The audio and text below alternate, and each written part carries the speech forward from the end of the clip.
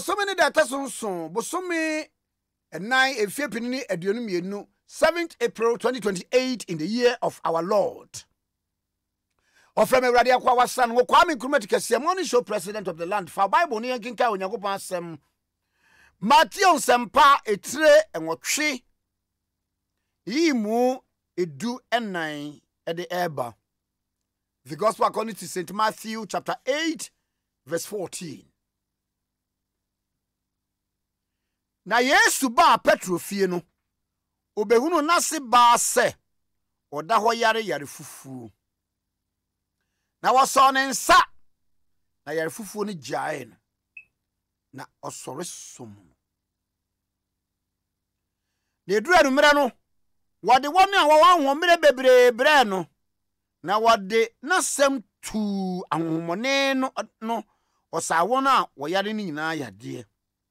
Na de adifo Isaiah kan ye no abamu se ono na ofa yen ahomre na oswa yen yarewa.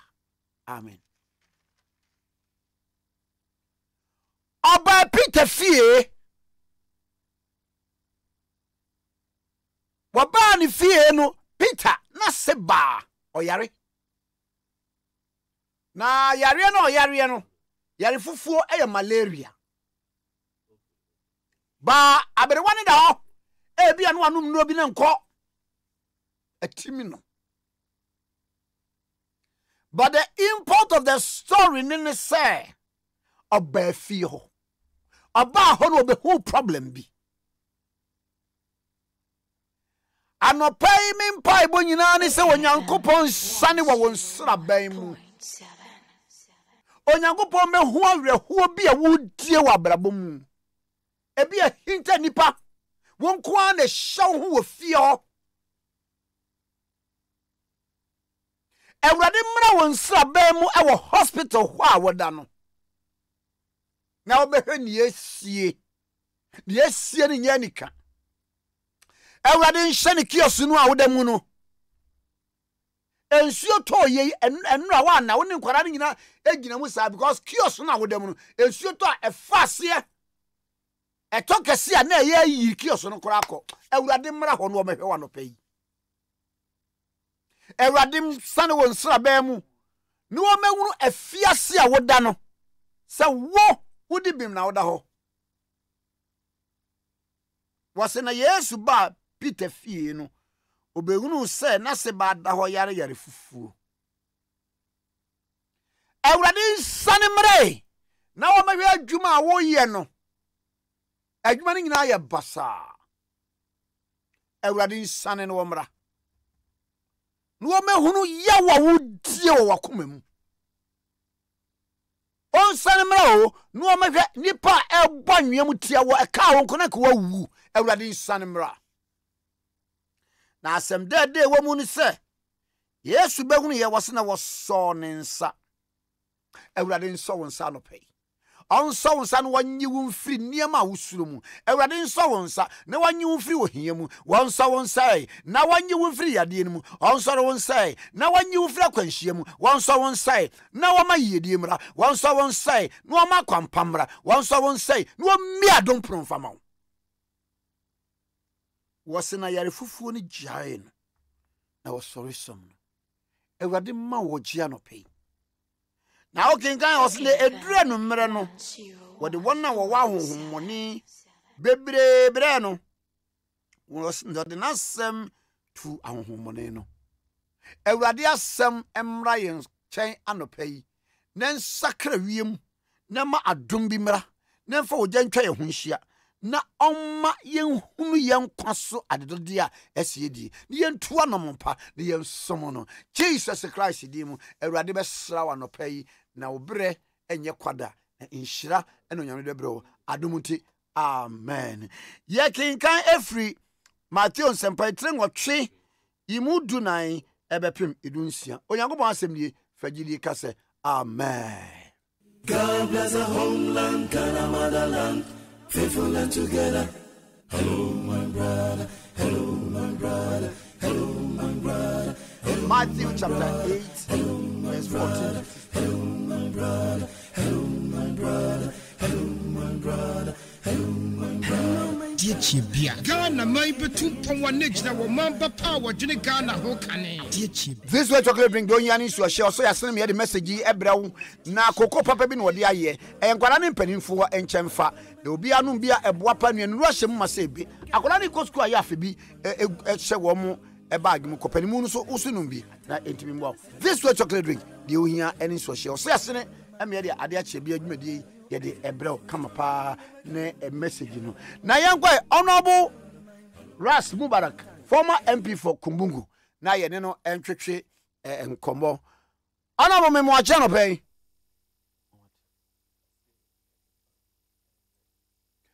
honorable good morning.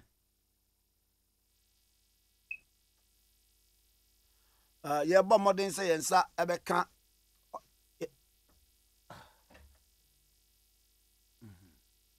Honorable, good morning.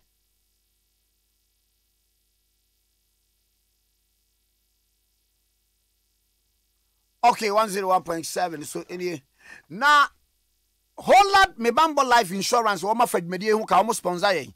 Na a year to ana se wunya accident ya disability cost no ni ade ni nyina Holland me bambo life insurance se wo register ho nko ade a obeba be call emwa obetimi akase month bia yente me 1 cedi 5 cedis ana 15 cedis ana 30 cedis de wupe bia se wonya yie ubi bia wu na se wo pesika kwaye yie no ana wonya accident ya obetimi ama osika 30,000 Ghana cedis na watimi de akwaye ana se bia wonya accident bia disability cost ode abe dial *269# na register for quick insurance *269# na register for quick insurance after registration no the we say 1 cedi 5 cedi 15 cedi month bia sa na betewo 1 cedi pe and 15 cedi pe and 5 cedi pe now with Holland me bambo life insurance no obekoso atena brabo pam ama woni age koso dial *269# on Vodafone so ne it's insurance made for you Holland me bambo life insurance oso ya sene ema yetumi de ebrew ana me waje me no amejo so na di say boko na so na me ado me hoya na edie ne wonu a wo say parliament has become lawless niema tese me fan say emra ne nhyehyeye a egu akwa mu wo ho no say wo mu ni so sa edie ba asema me da say asema na me ka ne say parliament image chese senia nipa edi ehwe parliament no ase ebuo ni sa enidie no kofom na nienti a ebuo ni enidie anka parliament was some years ago no nienti a ekofom ene ohwe nyoma ekoso in parliament one secondly as a nipa bebre kra no they are beginning to lose confidence in politicians you know na ohwe enrechi they see a parliament na make say it is things like that that result in the sunken image of parliament say you know understand na me na MPs be emma shebedwem na ya petition speaker say omomra privileges committee because Kwame obi bia owo Ghana odi ni sika abre a set up the company ompene emma obi emfa edwuma na entwitwi eni agro enti we mashebedwani na say mashebedwem hokra no ase de also open na okọ edwuma opa onko it affects you know to me person for the ma say bra mashebedwem ebegina omanan mu otimase enti position a minority take here and this is not just it's not all members I need to clarify that it is not all members of the minority who are in agreement with Adia Omu leadership in respect of the referral by the speaker to the privileges committee. The public wants MPs to serve the public interest. Position a minority take here in respect of this referral no it's not in the interest of the public as far as I'm concerned. Within the cloak of parliamentary practice, an alien bet me a petition parliament over absenteeism. Of course.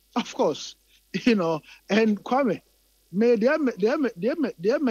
nwanwa kakra, na kakra ne say the challenge of the decision of the speaker by the Honorable Muntaka.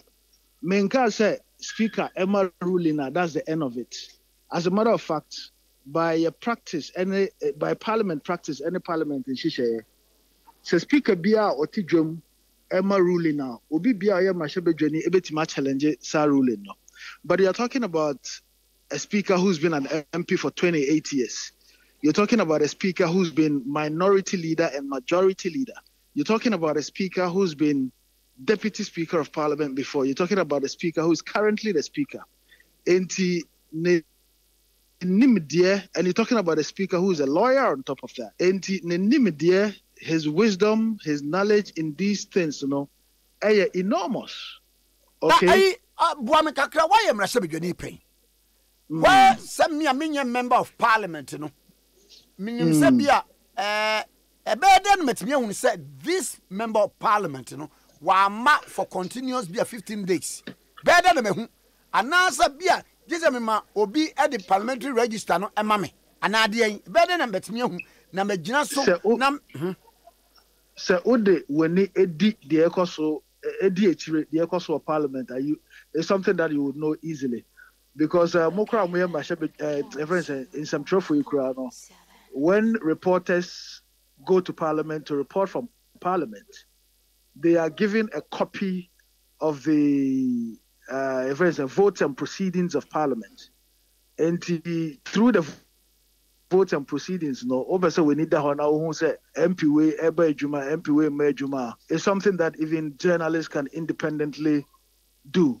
Okay, but to me, whether any reason has been assigned to his absent from parliament? No, you could tell because so on your crow my parliament in the votes and proceedings. No, there's a column. You know, those who are absent with permission, it is indicated. Those who are absent without permission, it is indicated in the votes and proceedings. You know, and you could speak to your correspondents from Parliament. It's something that is easy to verify and find out. But the trust of the issue, Asemna Kasa Fire by they say, MPs and nine, and I'm a petition say, Oma breaki the constitutional provision of exceeding more than 15 sitting days, more than 15 meetings of Parliament. And more than 15 sittings. We are one of the petitioners. Me petition speaker. Okay. And I petition speaker on the basis that me Ghana niba. Me petition speaker on the basis that yenina as omama pano. Ya said se bibi etochima. Se bibi any your constitution ebo bra. As I say yehwe na yedi eye etu ye. Na me ankasa, to be honest with you, me twen ya senka MPB ebe raise issue no on the floor. To Honorable Ablakwe's credit, he raised the issue on the floor. But as to who would petition, you know, who would file a motion, you know, formally for those MPs, 4 MPs to be referred to the Privileges Committee, as enough, you know, people were dragging their feet. Ohe state in some minority leadership and Rechi Omokoke Kanya clearly no. They are not serving the public interest because as a Mashebijafon, no, Omar Kantam, they've taken an oath of office, you know, to defend and protect the Constitution of the Republic of Ghana. Defend the Constitution, no.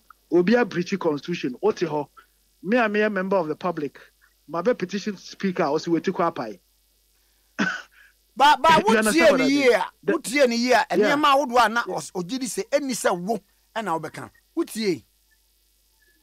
Also, Mr. Niama. No, I listen.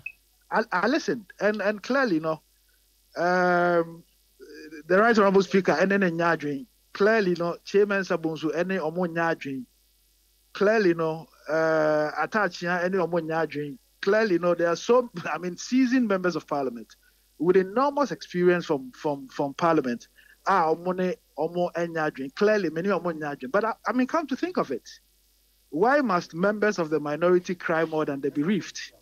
I just have for your NDC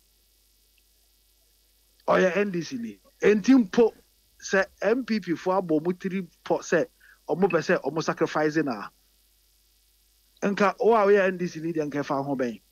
Because Kwame, you seriously think say MPP for nenya sa a opportunity against NDC members?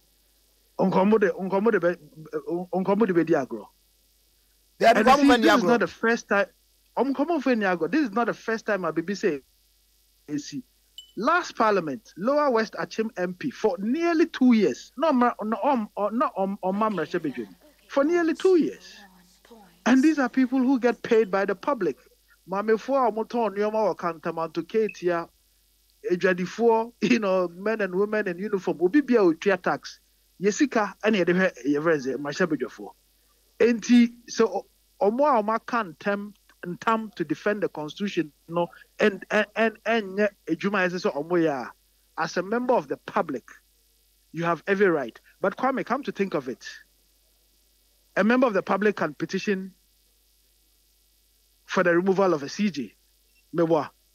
Yes. A member of the public can petition for the removal of an electoral commissioner. Mm-hmm. What makes Parliament so different? Especially when this has to do with violation of the Constitution. Now, petition, what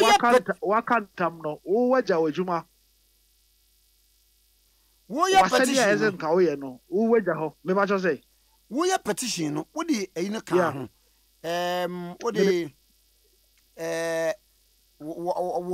what dance ye eka. Oh, sir, mature petitioner come Parliament. The Parliament, if he's a member, Parliament has that evidence anyway. Or her hands out of Parliament, But he who alleges must prove. Okay, Kwame, I am ready and willing on any day. Me no can say me or France, but Bana said member down to substantiate. Very say issues or things that I've said in my petitioner.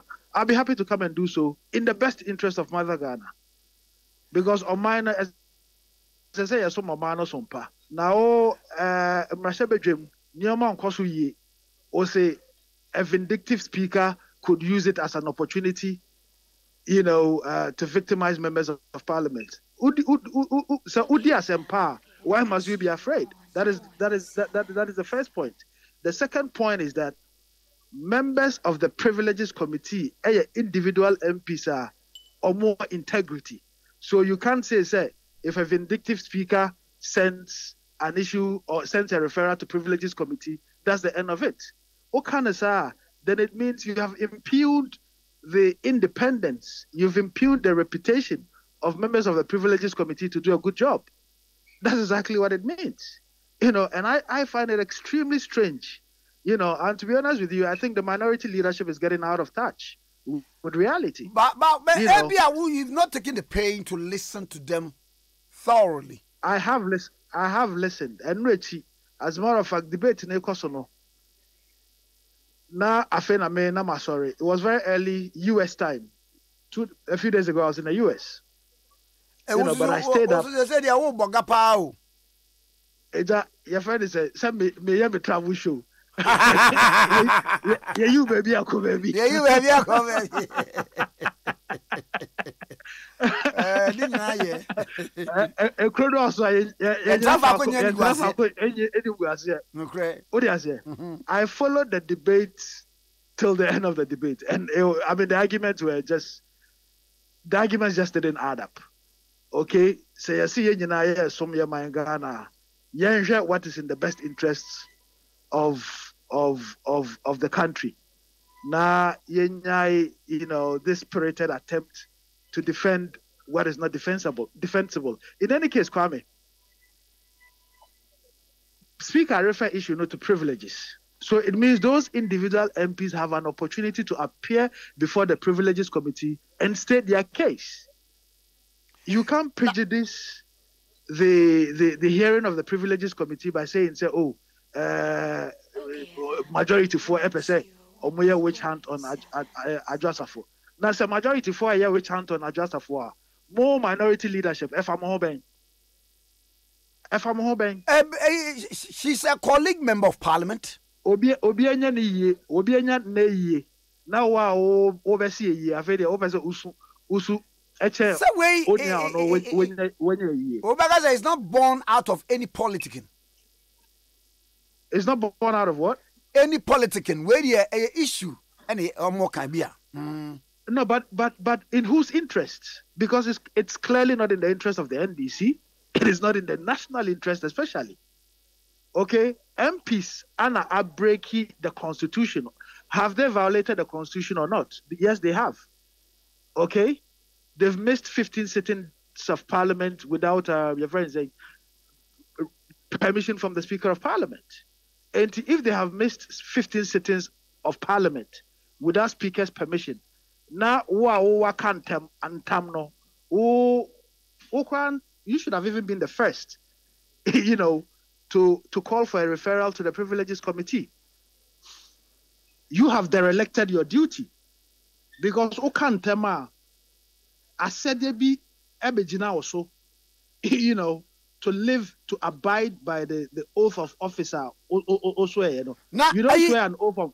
You don't. Come, let me learn on this. Okay. You don't swear an oath of office. Na bibiaba na wabuweni guso.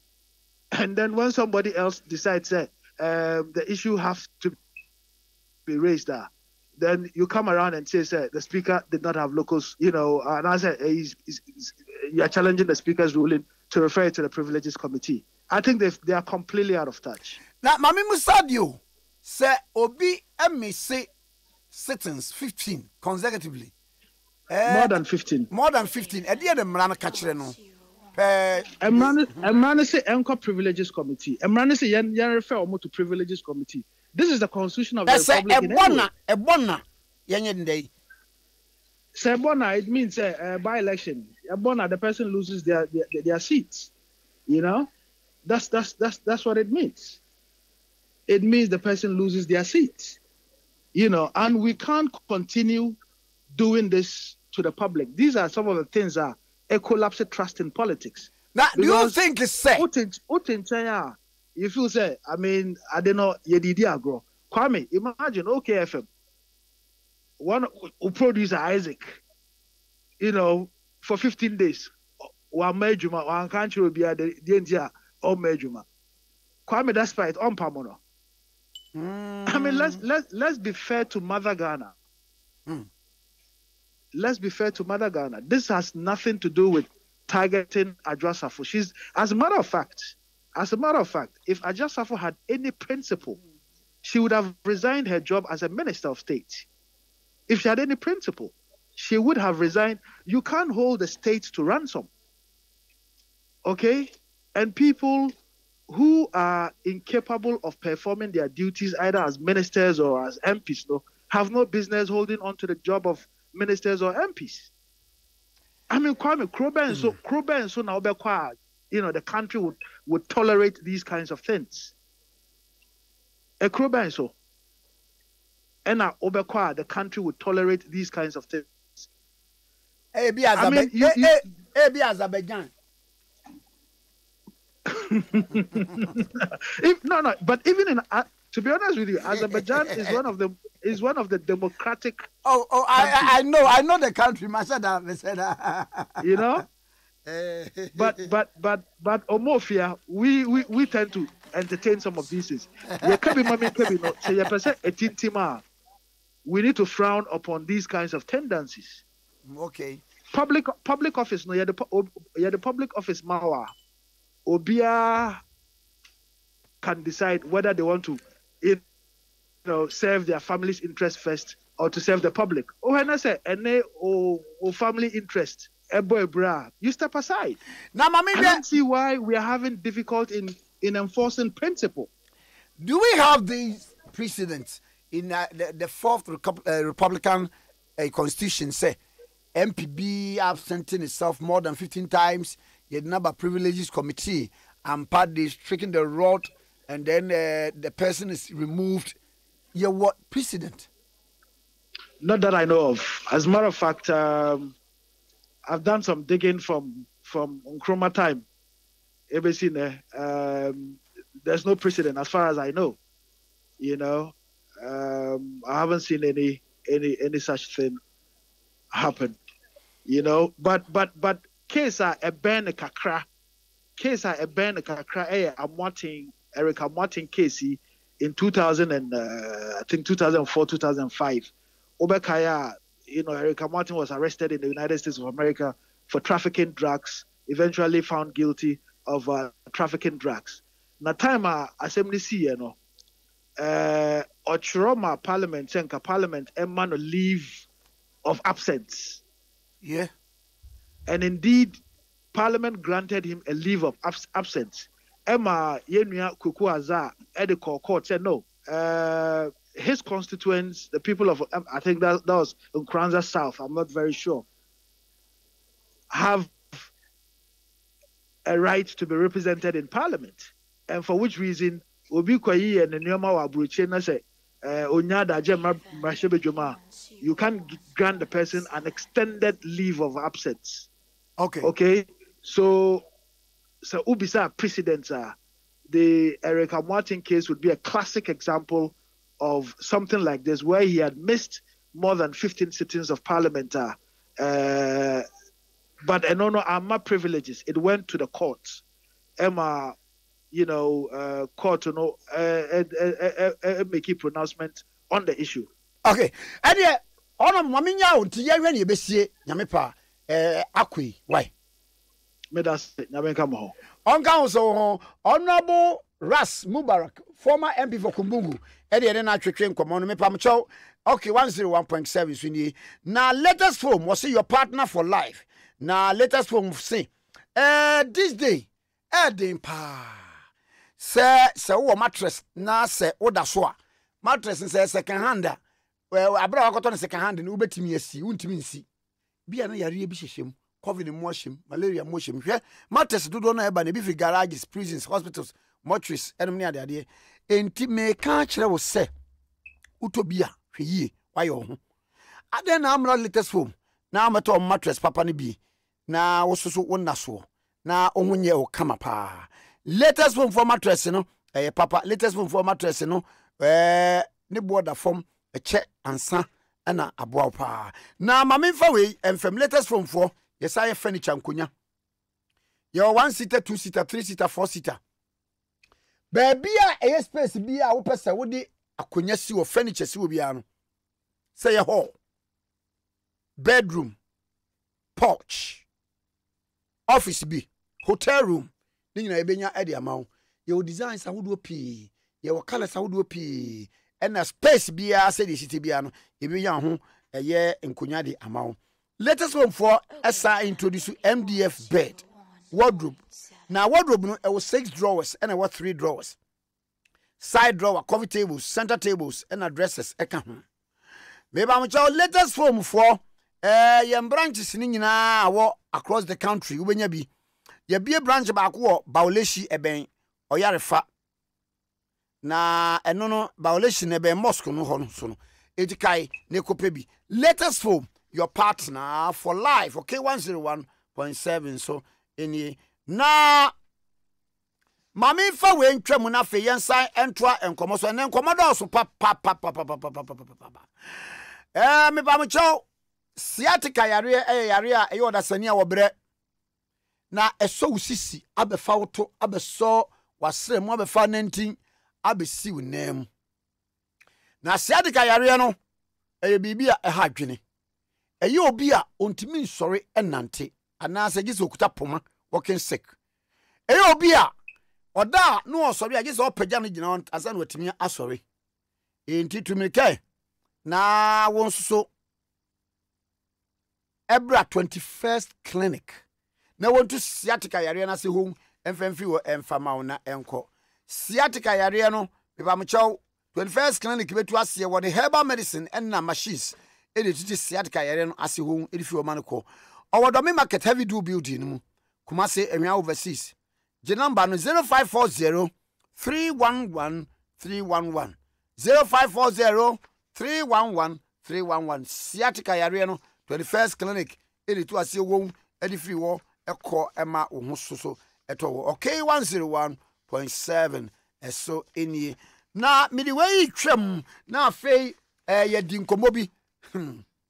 Abantie bi a wunye Roman father.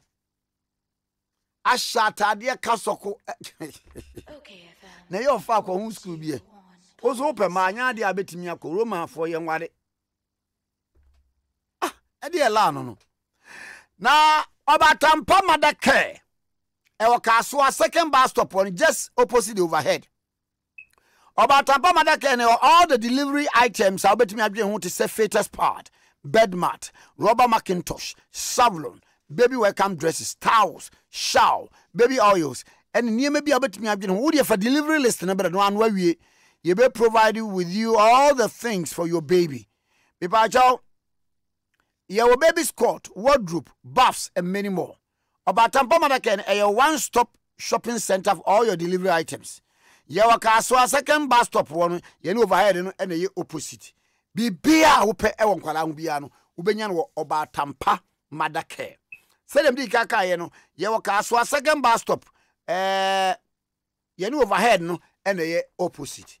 G number no 0540 777 592 0540 777 592 and 0540 777 590 0540 777 590. Okay, 101.7 Sweden. Ah, me tell you, sir. Honorable Suhini Kase. EKWANSO semu ni twi ni sa na yeka no na nada kwakufa do ye man paniko bie ni watamale no ekwan no enye yi o ton enye overhead o ton ekwan no eye flyover na mpajo mo amotebrofo no mo de mumu ami o akwaye se obi a wako school edi watchman yes we security mumu ami o flyover no eye de en na interchange ni ye de en. Okay, FM. Okay. 1, 2. Mungu go mame. Akye. Ibui. Flyover. Any interchange. Difference a woman is saying.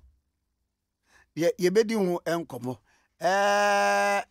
Monfre honorable Unicef say ni mame na musa ni so on yes why deputy Aida na ye musa no ehun so asem na Ras Mubarak honorable o say ne kokko apai adan ya obi ayeden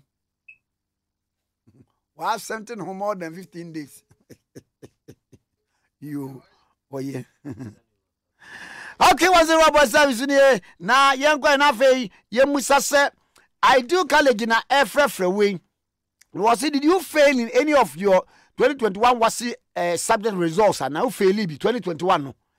Now what challenges were maths mo afo ni kire Ideal College. Now ma wa wan kire wade ne pass intem because ne bia wo ayi ni swade hu se 2022 opese wura any tertiary institution of your choice. Me pa cho Ideal College wo se nipa na wo hwe wo.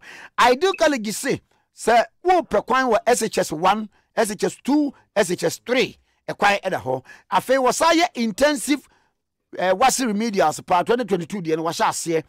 Na Ideal College a renowned center for excellent education. Ideal College say brano wanyo ntem SHS 3 obejo, SHS 2 obejo, SHS 1 obejo.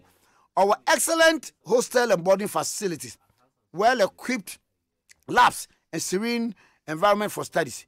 Ideal College in Kasakeke, they walk the talk of what students and one foreign programs to SAT, TOEFL, IELTS, GRADE, GMAT, ICGSE, A and O levels, ABC and E. No secure scholarship abroad. One UPS, Legon, and a opposite. And now our branches across all the regions. friend, what was say where a short code uba equa ID college wo star 6002 bo star 6002 bo ebeko star 6002 and one bo you account 0207 85 76 72 0207 85 76 72. Ideal college was still, how can you fail? Okay, 101.7 Sweden. Honorable Inusa Fuseni, a former minister for roads and highways. Why am the former MP for Tamale Central? Honorable Memoachi. Bokora also, eh? Why former roads minister? Say yemu e kwai no a na no ye mampe na dan kwaku fuado ebeye ye no ye flyover and I say ye interchange if there's a difference in power. Oh, there's a difference.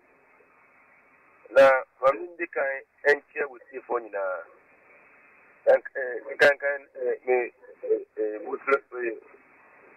Gramophone, they say I yet you are in the chair. Ramadan Mubarak. Now, somebody fly over no. Me, as a minister for roads and highways, here there start discussions on the flyover. Yeah, flyover during our time no, as Rivoli, when they was the year, the major landmark. Yeah, apart from the market. Hey, Canino, let's need your friend is bully.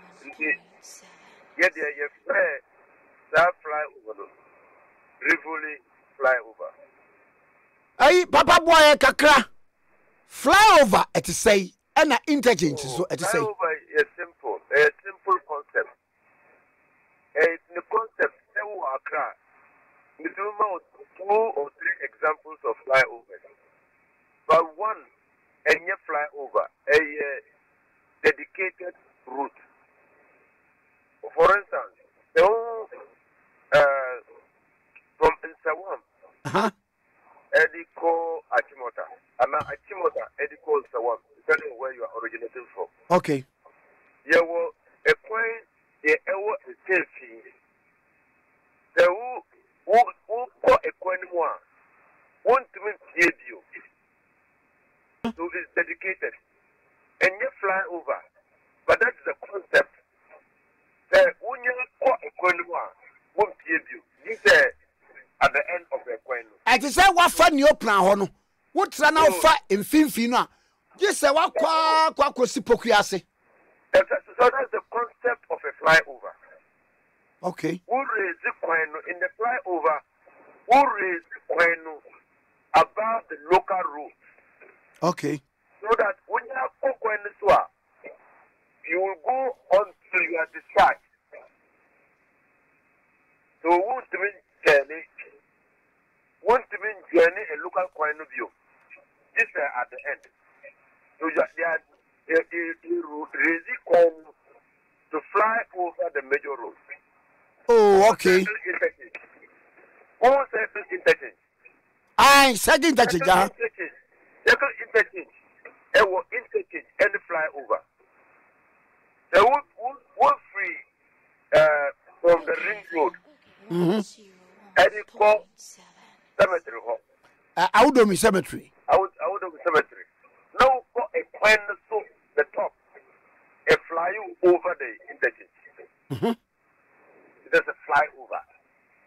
But in the middle, they have created loops for you to be able to join the road, the local road. Okay. But the concept is a flyover, to fly you over the interchange. Interchange, Emma would to me, and leaving one section of the road and joining the other section. You interchange. You interchange. So the whole ground floor, local roads. No person will call the second leveler. There is opportunity for you to climb up. Okay. And if you are on the second floor and you want to come down, there's an opportunity for you to come down. Okay. But fly over, a man without opportunity. Is it Yamma Tamale Diaroso? Fly over. Oh, okay. Constantly,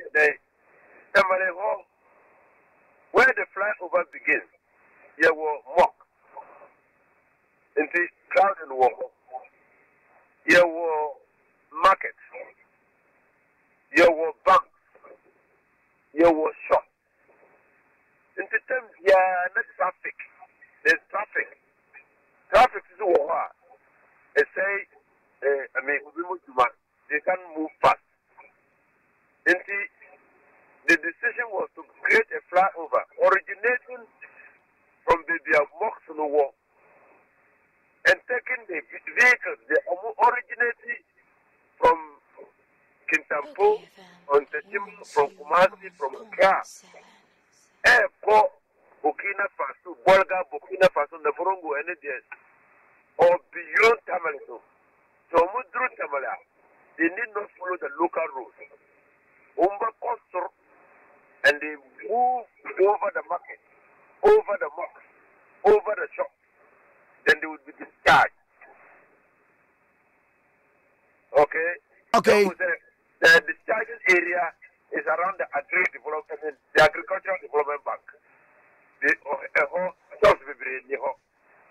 initial idea even was to disrupt them around the Afajura mosque. Because that area, a business activities and also. So when you discuss them there will be less interference in the local traffic. Oh, okay. Now, what's the one I'm Yes, even we went to the Turkish Exit Bank, but Turkish Exit Bank is a commercial facility. The drawing and everything, even though I can't say that MPP has not modified the drawing, but I'm saying that drawing and the concept started. Now, I'm modify, I may interchange in any way. No, I get interchange. Interchange. It's not an interchange. Okay. Now, you honorable, Mamma Samra Sembiso. Absenteeism in Parliament. You just left Parliament a while ago. Na yenya honorable Ras Mubarak I wako say wa petition wo say yemfa omumra wo mo sent wo musa the likes of honorable Adwa Safo honorable Kennedy Japan ni wo mo kika ho yemfa omumra privileges committee muntaka raise issue be say why can an alien or no a petition Parliament over absenteeism can that be done within the parliamentary practices? So, first of all, when you say alien, man, alien was mutakanum. I don't mean America, sir.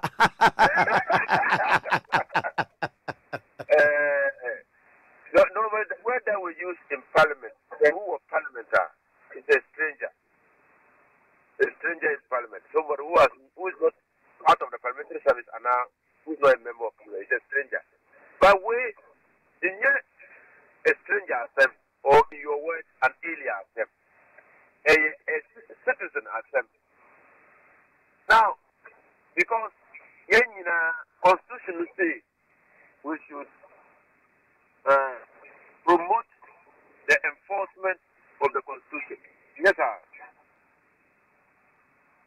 Yeah, we have a duty to enforce the constitution.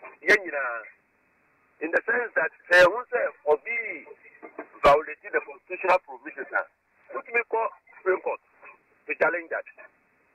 So the constitution itself imposes a duty on Ghanaians to defend the constitution. Even the people say on attempt to coup, you don't need to go to Omompini and say you are going to fight the attempt. You just take, if you have any weapon at your disposal and you can fight a coup attempt, fight it. The constitution encourages you to do that. So, as people, there is constitutional vigilantism in the sense that all of us must open our eyes to ensure that nobody violates the constitution.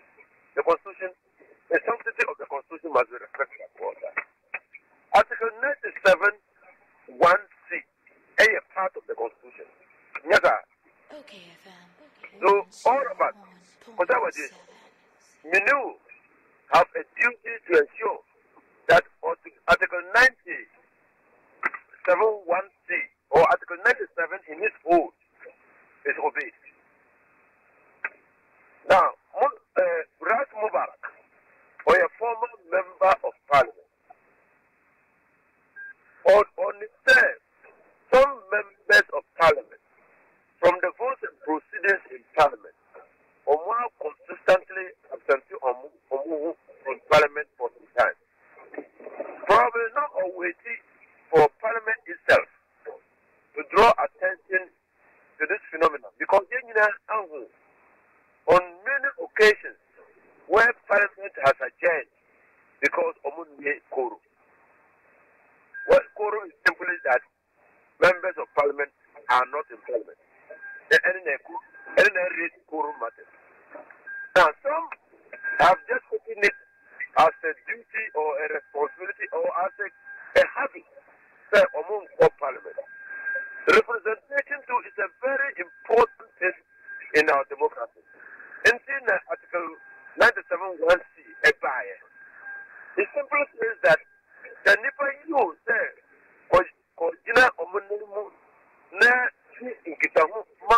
in parliament, you can't choose not to go. If you don't go there for 15 certain days in a session, your seat should be declared vacant. Because it means that you are not offering effective representation to the people. That is one of the principles of accountability enshrined in Article 97.1. Again, the Constitution itself frowns, that article in the Constitution frowns upon impunity. You are a member of parliament. You can't become a law unto yourself. Now we hear the open. That's what the provision is telling you. The Constitution is also telling you, say, Article 97, no, 1C, no, you say, one to mean a katia, when you are not working. So you must earn the money. You can't continue to receive pay and while you are not working. So you can see many things in Article 97.1c. Ras Mubarak, Honorable Ras Mubarak, or petition, Emma Speaker. Speaker, I can say, in your own civil society organizations also a petition on that matter. Because there's a lot of absenteeism in Parliament. In the Speaker, one of the ways that you can invoke the jurisdiction is through a petition. And the petition, he decides to refer it to the Privilege Committee. Now, and I think that he's right. Because sometimes the new Parliament, as a ranking member on the Constitutional, Legal and Parliamentary Affairs Committee, now on about no less than 3 petitions received from the public. One, when the law students said that they were being filled unnecessarily. The marking scheme and everything, normal nip. Different people said the questions and whatnot. On the petition in Parliament, the Speaker, Makokwe, referred it to my Committee on Constitutional, Legal and Parliamentary Affairs Committee. Yet now, a report, Emma Parliament. When prospective law students, the 20%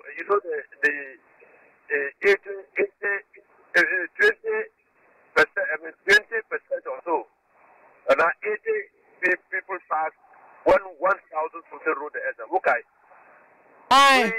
Yes, there is not prospective law students, which law petition? Emma Parliament. Yet now, the Speaker referred it to us.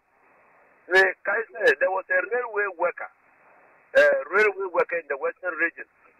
Now, on the railway for Omokotes, and the railway corporation was not selling the premises and the buildings to former railway workers.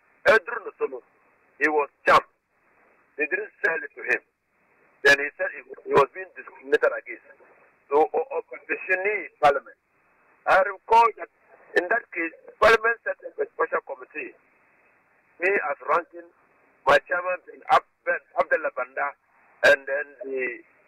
first deputy speaker, Joe White, you remember the Kintapo disaster, Kintapo waterfall, after BC Honor. There was a teacher who sent the school children there. He was affected badly by the accident. And he complained that he was being neglected by the Ghana Education Service and by the Minister of Tourism and even the Kintapo waterfall people. And the Ochiro petition by Parliament. We sat on it in Parliament. So petitions are one way that the jurisdiction of a speaker can be improved.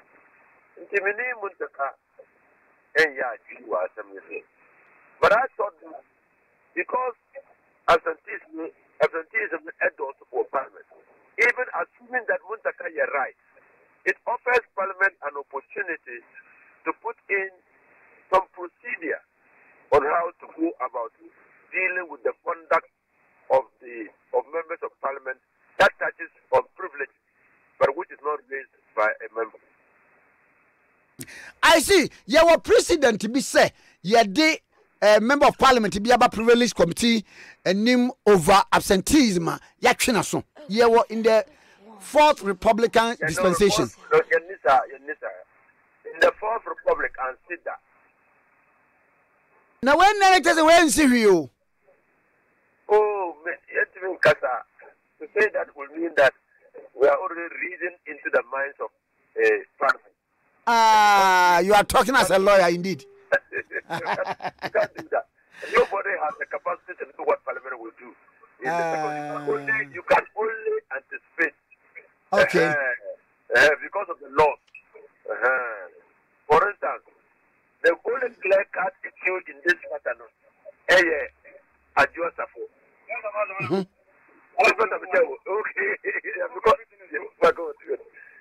But the other two is not so clear cut. It's not so clear cut because one of them is a minister, and then he has ministerial responsibilities. Is it the case that the president had invited him to accompany him elsewhere, or his ministerial responsibilities took him away, checked that he could not ask for permission? Was it the case that when that responsibility came, now needs time to be able to request a leave of absence? Was it just on the frolic of his own? Okay. So he has to come and give a reasonable explanation to the privileged committee. The ultimate man, then he will be caught. Moreover, my read of Article 97(1)(c) gives me the impression that the framers of the Constitution were looking at a situation of continuity, an absence and a continuous absence. Or anything that speak about consecutively for 15 days. But backwards in letter, on the reason of that provision, you say it should be cumulative. Until we are absent, one Parliament is sitting in a meeting, 3 months. So we are absent. First month, we are absent 5 days. Second month, we are absent 5 days. Third month, we are absent 5 days. Because backwards say the law has caught you. So that's 15 days. So we are yet to see how the privileges committee will go about it. Medase and a paper, honorable. And that's it. Medas, bye-bye. Right. Honorable Yunus Afuseni, former MP for Tamale Central, former Minister for Roads and Highways in the National Community. Computer users, some more experience in your making the and yet, naturally, say, Mona Minimo Casano pay. Ebi a computer running very slow. Ebi a updates being in your manema type we are editing our documents. Some important files be una era our computer so. O computer bones a virus or basso a cause problem to your computer system. Bones a Windows not system a started crashing. Any major problem might be say software which you a unlicensed one, pirated and a cracked one. The only a JN Network Solution. JN Network Solution or a certified Microsoft partner in Ghana. Out on genuine Microsoft products license. They say Windows 10, Windows 11, Windows 2016 Professional, Office 2019 Professional, Office 365, and all kinds of Windows Server. Individuals and companies, corporate organizations, and more. One more specializing in networking, CCTV camera installation, biometric time, attendance, sale of IT accessories and support. JN Network Solution or Dakuma Circle Station ho. One Radiant filling station the opposite. Pacha Joma number from Cecilia 0241 15 22 23 0241 15 22 23 and 0278 99 84 65 0278 99 84 65. One website jn-networksolution.com on all social media platforms. Minianum company directors, individuals, JN Network Solution for ye Microsoft products, any IT needs. From Akye, can within the shortest possible time. Obedi ntintimai abwa ama asowuni nyama. JN Network Solution, your trusted brand in IT solution. Okay, 101.7 today. Apia dankwa ye nsentroni ewo Western region. Apia dankwa me wachi. Yeah, Jova. Na ba ko de. Aja no pe nyame de ache ye bobo ye ho akokot. Ani se wa pray. Na no court no ye de hin no. Oh, anu ye Josie Mensa penyin. Aba ye nya anu ma ne godi ni hia. Afi na asem no adu bunu mu pa o. Wama kama na sisei a na mokoi. Se ate mwafo nhihye a wo mo eye court nkrobo mo wate se adansefo ebeba ebedi adanse nti adansefo nwotwe no wo mo nyina abedi adanse awie na kwadubofo akom nsem abonofo Josie Mensa penyin so lawyer abonofo na amama nkamasem eye nti no court no ayese yenkoti adurumre na ne ahan asem ni nyina no obeyi ni siniso obeyi sunu gina hoyi se ya mana kana sem nesi ebuya sem no so a nesi ne oba na ni ye ntie na de ene ye ne Josie na nkese be gina dakam na waka de akyere court no se na onyem ana se na onyem ansa ni wi a atemu afod na temu aba ntie na de Josie na betina no mutu a yekodi akyere hwe asem obeka akyere court no we de wonya lawyer but ba memu saw ebeye bibi a lawyer fo betoto na no ana se ne lawyer be lead no in evidence. Say we better it no up chese the onsin kanasem ana say we cross examination say other lawyers no better to na no e say na be sia ye ana wutie mu me tietie mu no lawyer fifi backman say evidence bia no wo say na onyem na nei o de beba na o de ba na kodubofo no lawyer fo no so abise bisa nsem say na onyem ana so onyem na lefu no e wo hen na de kekeka ho enti na de court ho be so yi pa to anu so be prove say na menyima na asa na menyim ye kidnap me na ya kidnap me sanity woye yemfa no entowai na emokoi de na oba na ye tie de court no so beka ba kwa me bisa wo ne se yesi abantie bi wanya wuro ma asofo ena wapam class of ya she takwade su de okase yempam bi she wo mbapa ma she pa na ka de nka wo mu birim no na obi nya sofo o ye sofo no nya sofo a ebrimbe ne wo mu afa abranti ya ye kana semi mpempe ya me no ka se watoa na nanom ewo ensiedo a aposifo afa emu no kra de akwa akofie mu ewo piankwanta oh wo maja ne kwan o maja ne kwan e ba ne sei enura ene nya ne ntie ofijai se ekum abranti bi ato ebonten no so baby elam so ama ye kokodi akire ye koye no ye koto ofijai assembly member oho Hajia Ramatu Ibrahim.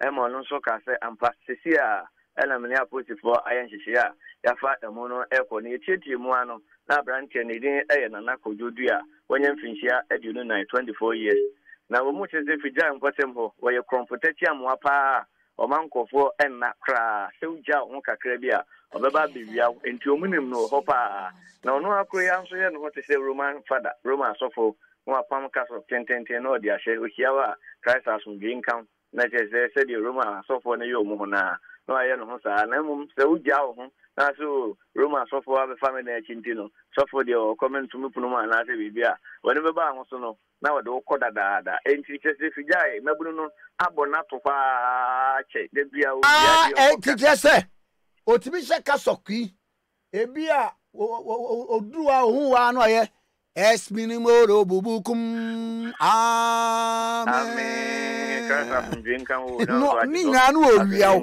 no the Roma fonchi anachia o tani na no oba bibia o enti o matete na ane se enura ahomache die ni sra anye yo koye operation bi e o fijai ompotemo na mabru no che no uchi o mese medi o mogo na asanle woman ni chirim se ne maame ne ba aya ba ko friend ne maame ba se kojo na ye bonu no maame ne be pie so se mensuno mo munya me be maame pa che bia o entie o mo entie maame ne twene ba no so de na ko mu di na tia twene na kodu o man kese fie ya di me ho enom de block se bobo ntia o twa na nanom ewo ense do na kanipa wudi a na nka ya reho se no wedie uko fija ho akwakoye osebo ni ani je kopum so mo chese nipa no na ekono se di omo beto omo kopum se ekwan a wode mkofo afa so ewo mpotem wode nyoma a wawia ho no aha jinye papa nti uche ya 24-year-old na kojuchi e se friend power the nickname the power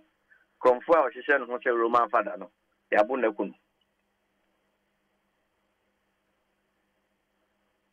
na mame embusa die we abantie no ebra no oye sa nyina no no mo report ma posifo o mo report sa area ho de chese mo se oye Kromfo area ho a wo menim jona nkese no oye wanted a wo every na jendende na o ka so ade akwa ban se akwa ye se oye area boy a enim nkofo ne maame eton dokono ewo ho e for president ankofo di beni ade enti akwa ye of 19 kuro enti ya se unso ni munso se onyi machi no so abewi amade a untumi enka se oye Kromfo enti no mu tete na no abewi anoko tete na no abewi anoko ene se nra machi de ni tranye ya owi ayo muso ni mu a omoja no kwan no me woni picture wo YouTube ni other social media where nice boy pa na oseka sokono so a wo se Roman father pa o papa o sheka sokono de spectacles to so a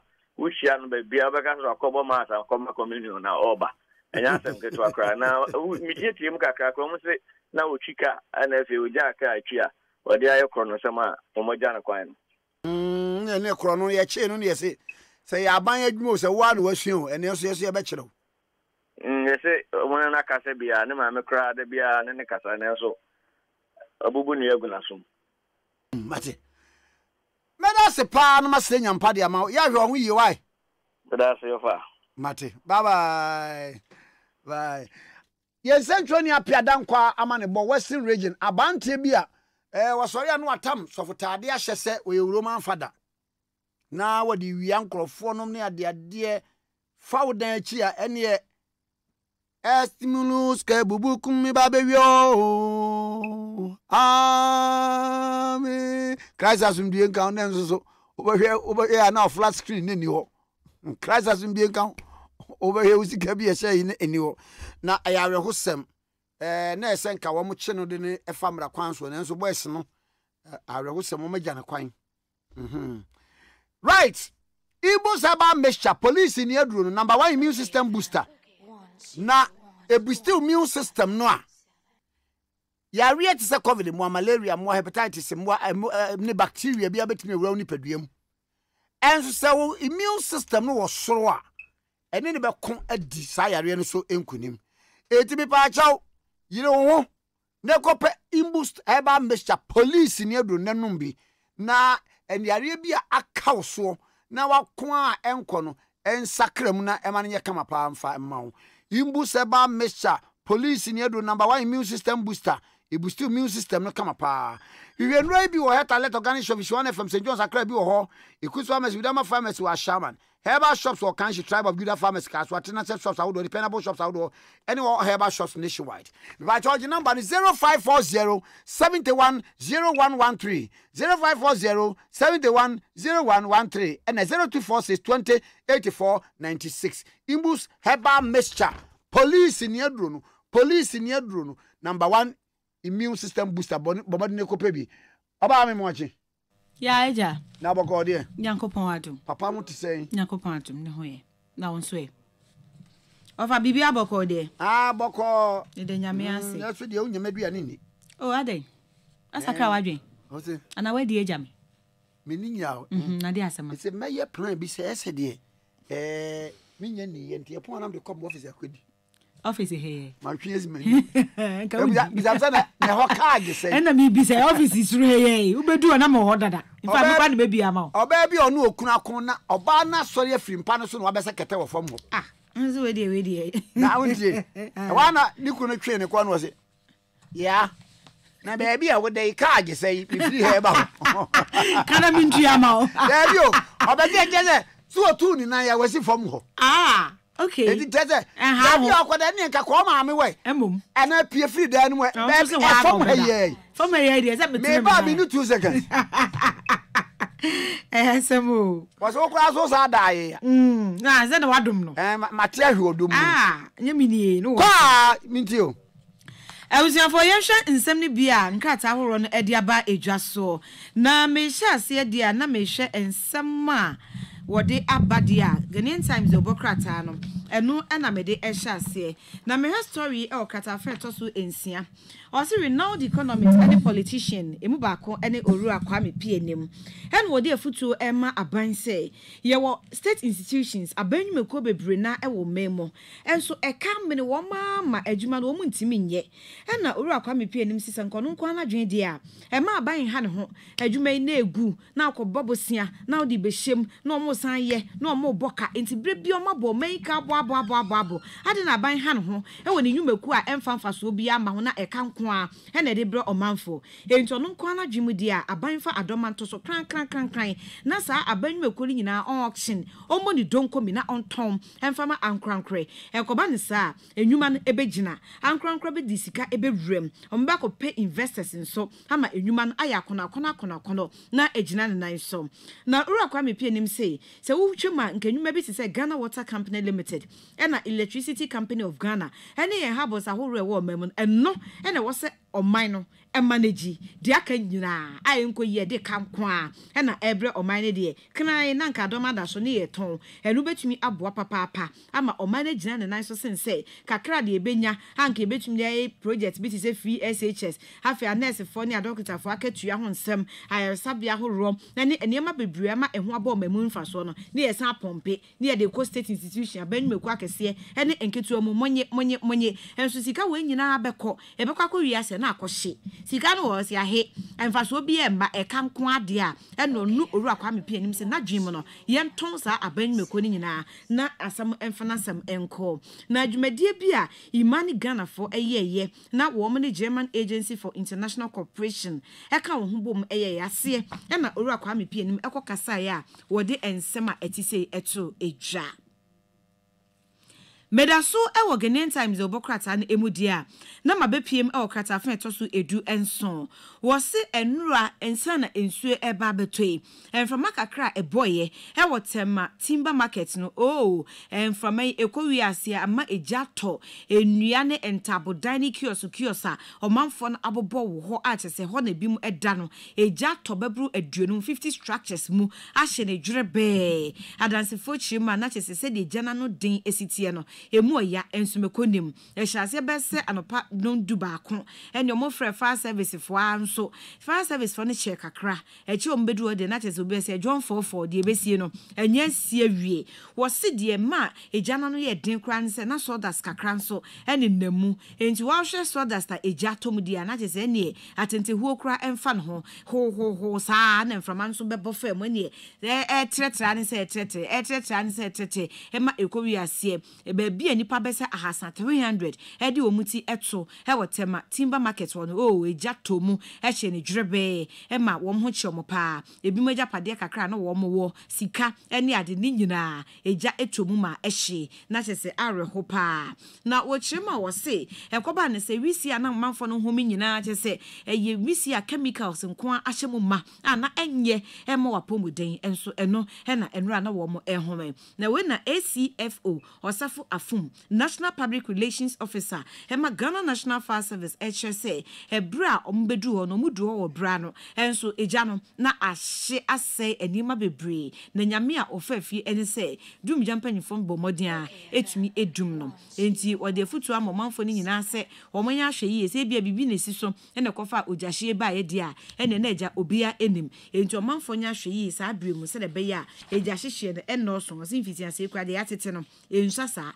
enti wode futu ma se omanfo enye ahwe yi papa pa Ghanaian Times Obokrata and Katafe tosu edu enum and wodi abase Attorney General and Minister of Justice Orua Godfred Yeboah Dame ono no woma yi ne said the best minister for 2021 na chese ochirima opanyi boadwuma papa afi 2021 oye adwuma ama aso ani enti the best minister no ono and ye de abasobode ama no na Facts Investigative Services ejumekuo na wom aye wom nhwehwemu na sebe no wose afi bia wom eye enti afi 2021 wom eye ya ekwawie no eno behu se ye hwe aban emu asoafo emrahebedwafo chief executive officers awode danwumeku akese ene nketwa ano a Orua Godfred Yeboah Dame Attorney General and Minister of Justice odamufo a ewo ne mfefo nyina emu wo chese oboadwuma papa ema aso omamui ene omanfo nyina ene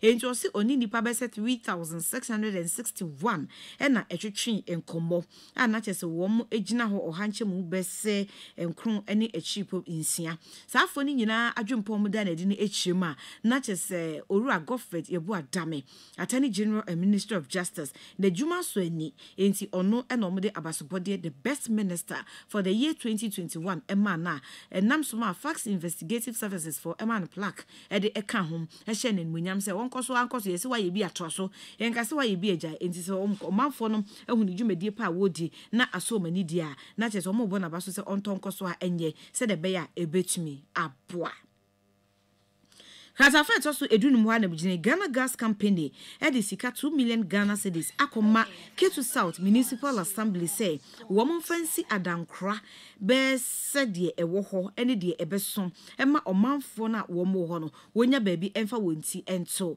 ni nyina ene say Municipal Chief Executive o Ketu South Orura Maxwell Lugudo ede babetu dwa say yanom empanyufo emra ne manfo no emwa esan say wo manya asase yantam be say 37 acres ha opeso DCC adan edima omanfo no etinem no nya baabi edi wonti eto enkanka wo mo ben salakope ene ne mpotemu enyina esanse nansentem epoaso che no nani aye den dodo abo abafia bedwiri omanfo na dan agu ahohoro wajapade enyina ekode fe ne tidal waves no amom ho achom papa enti omunya baabi enna eno ayare hosem edi ama wo mo enu nti na wakoto asre a wo hwe kwan se obenya mwa eno na opeja de ni a Ghana Gas Company si nyamini omde 2 million Ghana cedis abeboa Ketu South Municipal Assembly se wonye na onfansisi adankwa be se edunum emfama omanfo a tidal waves no ama wo ho achi wo mo na wonya baabi endenti wako ahohye ene ahohwehiem no wo mu enya baabi mfa wonti ento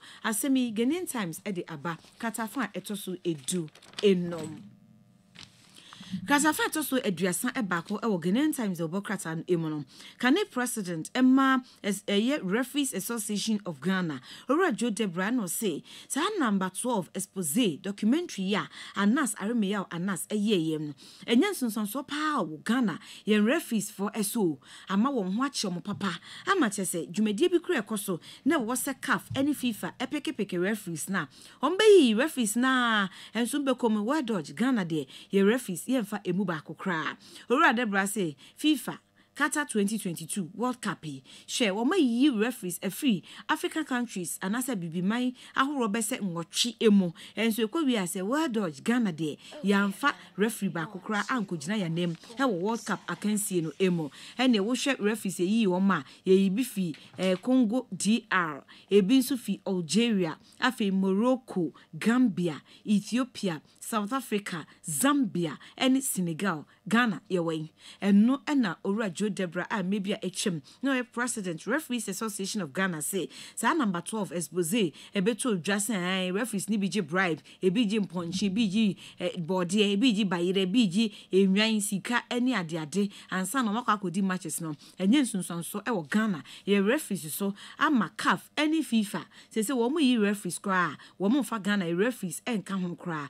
enti FIFA World Cup Qatar 2022 no on ma peke referees free African countries mako enwotwe emo enso de areho ene se Ghana yendie yentumi enya akwanya ama ye referee ba kokra entumi ankopiem he World Cup akansie no ma ha adwen ha wo de abatudwa e wo Ghanaian Times de obokrata no krata fan etoso aduasa eba kom Wona womo eye local cement manufacturers no womo no mano dema womo ekasei womo HSSC die competition akansi eba womo adwuma mu paa na foforo bi ayiniti Empire Cement Ghana ewo weja ewo nkran na womo hwa just cement na o produce without authorization that is o produce e wa brekwa mpanyfo engine ntumo na woman sign ase so obetumi aye adwuma na ma na ye yie enti ekoba ne sanso that is ne dwumadi a wodi no ebe ha womom ye local manufacturers o memu enwumeku a woman kasa ye cement mu adwuma e wo mem no ebe ha wom esanse obeye adwuma wa brekwa wonfa standard mpanyfo de gu akwan so enye adwuma obeye adwuma wa brekwa bekwa ko wiase ne dwumadi no ebenye so ewo environment obade ni pa etwa ye ho ahia eso enti mpanyifo emrem nenso empasment fo ababontin ababe yi omo ano se enye no kre so boy de bom so omo yi adwuma wa abrekwa mpanyifo engi wo mtum ne ma omtumi no wo se enye sakra na etie enti wo msusu ehu ne se omo wo nkrata a emo makwanya ema wo mtumi de yi adwuma enne daily graphic de obokrata na atwa se mi peme a wo de ababeto de obokrata no animo na yet waso dia na ye hwe ensema horo a daily graphic de obokrata no ede aba na me history o krata fan etoso edu ensia na wode aba na chese okasa ede afa dwumedi ahoro a ekoso wo memu ni tichiu ene galamsey wo se aba beto dwa se galamsey fo dwumedi a wo mu edi wo memu no enyensunson so pa wo mining companies importamu a wo mu edi se adwumei omanfo a wo mu te won eso wo so bekombekom mu tu daade no ewia anamko gala no no mkotu wia omugya amana kese amana donko etu ho amana no wo mo enkata so enti amana no sum timemufo no afidie ama se wunim se amana donko sabi eda ho na akopɔ mo asem kopatiri etoma wuwu ase an wo bewu he wa breko a je se onya ogefo kra eno na enne graphic e de ababetu edwa he wo kratafan etoso edu ensia wo se sa amana donko so mpempi ya na ensuo ta akotamu enti ubanse awowo ne emo ahoro ekobom ho dwa ho ne tonton de jai yenka kra enti eyade a eha adwen pa na eno no chiem se galamsey fodwumedi a aban abom chem so abo nso wo mu enyaye eno nom so yom de excavator si etu amna donko akese etise ema ekoko wiase mia wo mutu dade anase wo mutu gala no ekonye nsunsonso bone e wo manfo apomuden eso ni tichi yo sisa wo ko empo ho elembele ene takwanso emmansi e wo ato mantam emu a enye kra amana de da ho agalafo no eja no ese wani ensakatre afi oboase akrofrom amanse central amanse west ene adanse north ani nyina ewo asante mantam emu a ese wani ensakatre kra nema enkoyi a graphic e de abetudwa kratafan etoso edu ensia na kratafa etoso edu ensia wanso se nema nyina koyi a Kumasi International Airport enche ebehya se aye adwuma ama wiemhyen atu afiri ho aba na ebi nsuso akwakosi okinkin na osise ye hwe ni mu dia ye hwe ni mu se August bosome e wa afia emu na chese die mpanyifo eye nsesi adwumadie ni nyina eyade a omudi dwumadie ni ebeba ewie fefefe na osi afrase contractors na wo mu eye adwuma e wo airport expansion project ho eye Construction UK Limited. Edit to Ashanti Regional Security Council nanim say Jumedie no nka October 2022 and achese wo mo ebewi afia emo nanso ebra empanyimfo ekọ apro ho ekọ hwe se the project nete na no brade ya Regional Security Council Asante Mantemo ekọ apro ho ema project manager Alan Fazeto edi wo mo anim ema mo kokọhwe eno mo bewu so o se adwuma no o maye bi pa na wo hwe se do mo ye Kumasi International Airport ho a wo se efe e broni nsa no international standards international aviation standards ena empanyimfo edi gu akwan so se de be ya enche wiemhyen ebetumi tu ewo ho na ebi nso akosi ho enso se hwiebe August besome ewo afimu de na chese bibia wie peye hewo Kumasi International Airport a ebeboa ama bibia akoso wo se escalators o ma install baggage carousel and check-in points ni nyina passenger boarding bridges ni nyina chese o ma wie enti enche akatu na bro na chese Kumasi International Airport no bibia akoso kama ebe hya se aye adwuma ewo memu a ene graphic the Obokrata no edi papa baby o ma ye do efe say international standards August no ye bia ye be kwa koye e-morning show afiri ho enye bad eti e be sie nkwanya watermark ne so okay that's not bad bere bi twi for yeso ayeko entwi fa yeso da yetwamo yeso dem for ensi ehwe animu ndi and anti-tarmac so na ukwa sesi ene yabo yeso ofa ye mbota tarmac ne so ye be bo nchen wo kakra ade ofi abevo wa no fa obi enkrasefo obi enkrasefo mami kwati nkomo mesa ba nche me da se mami amuti ni nken wo ye ohima oye radio eye nana efia kire the second osan eye sofu mami Dr. Gideon Boakon eye kasamafo de ma His Excellency Alhaji Dr. Mahmoud Baumia na osaye economic advisor to the vice president na ye ne no entwetwe enkomo Doc memwache Kwame ejenso na pom te say apom ye na wo so ya me adom ye ho ye pa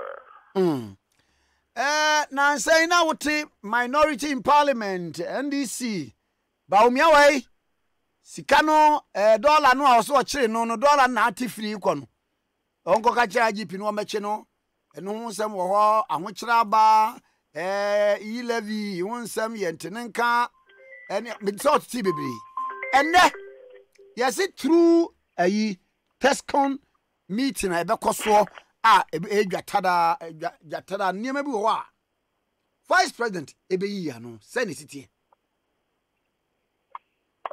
Kwame no kra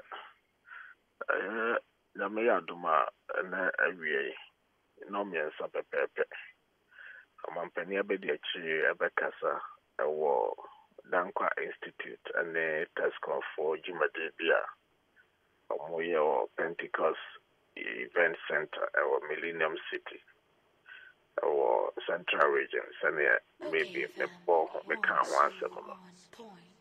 na and Kasaya or Bekasano and Father Donano the Quaco Jena and Noma Conso we are CCC ehunsun sansu bienso abasue o my Ghana so ama no kreni sania yesi hu o my Ghana sania no masi krono intimin kasa atise enrade no yina yeni masem se efibra coronavirus abaye and then I saying Russia force in Ukraine and some by ama oyine kakra abowiase ama ohwa wiase afana nyina no ama ya hodo bebre no efa ohyew ne ojamu kakra na enye se ade ne basa no nko ana ihia nemo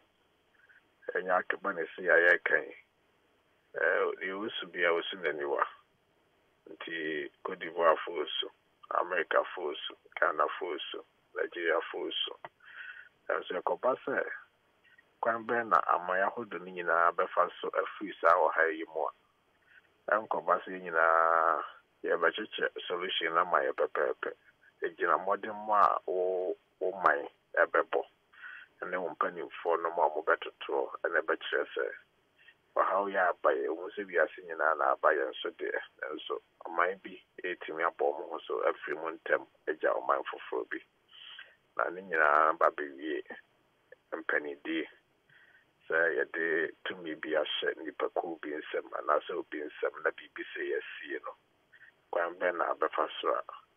Only a month for bidding it home, our Brasimu, and a crime puzzle. Na what to a no my ye. Na Sabi say Nempo and a beer. A jackaka away a name. Obit me a more month for a ya hot or so, and ya wishimu, sir. A beer dear hunini, young fanny say a museum for and a home. Yet to your no my ye, a chinabi, and San Fubio. Sa no money in ano and here sir a buy money for a timmy my yantia fair. A church mu ye a my tia says a DBC grana one chimu money pantia see ya. Ubia nesania usifa najene now coming some. The church mu ye money panyantia say na ya money pahunu and a more ye too at the asosano.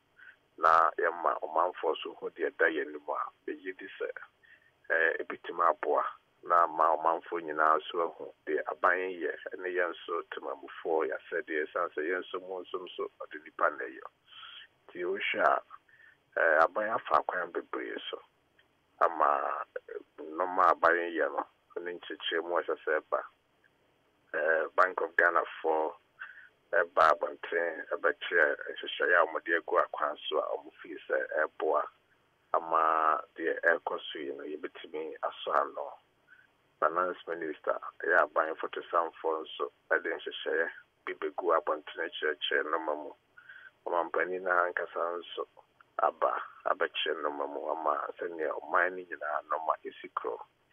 Now, Mampania Bedia Chainso, a Yamaya Doma, and Niwa, Mampanina Nada Danko Kufado, Amani to me, Amana Quanyano, and also Nim Dia Cacao war, and in Najana or war.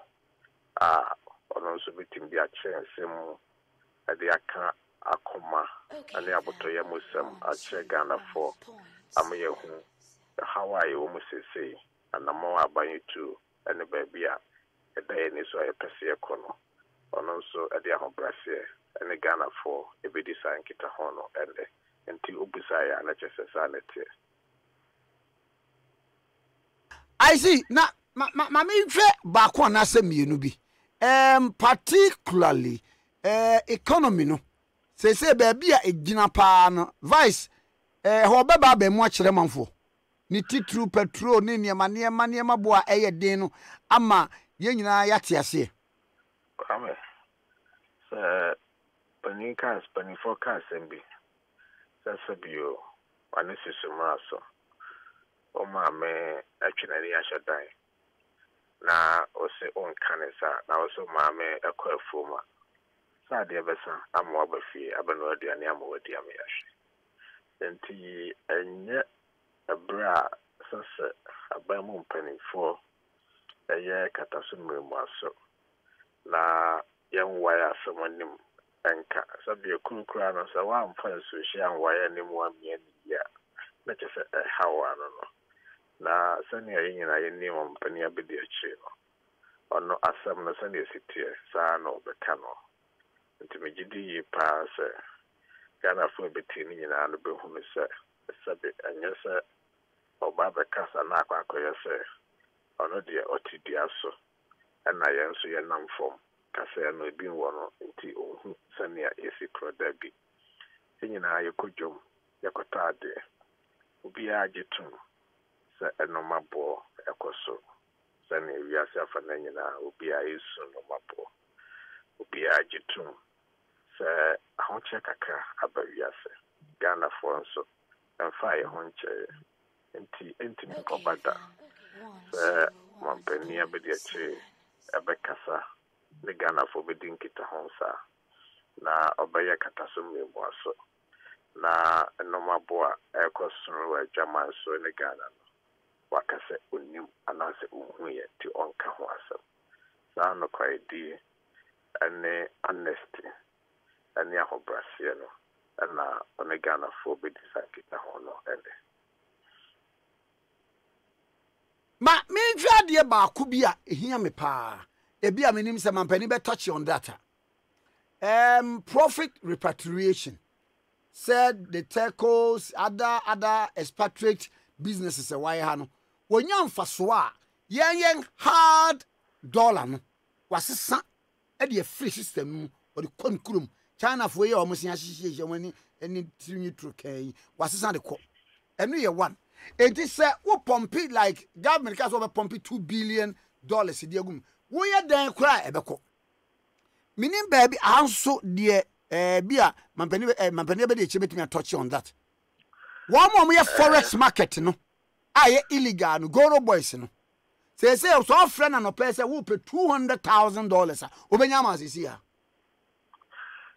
Kwame ai tiamra no correct kasa bakai ebi ache ya na don hwe bako enefa no kwasem ni enye nsem nyina na obetimi abobo so don hwe bako enefa nti menim de wo kan ebi ana ebe won nsem kai no momentimi emfansem nyina meto aponten sesia ebi so na ebe obeka kura na anko lesenia pepe senia pese wokono ebane so ayanti ase se enyense nyina na don hwe bako nefa obia banpani bia gina simpie so betumi aka na me no ya adwene se kwan bako afa so aya na ma esidi na ho de kofom no we eka ho bi pa na me ne se nchiremu bi beba sa kwan yiso so se adwuma hodo akese na ewo Ghana no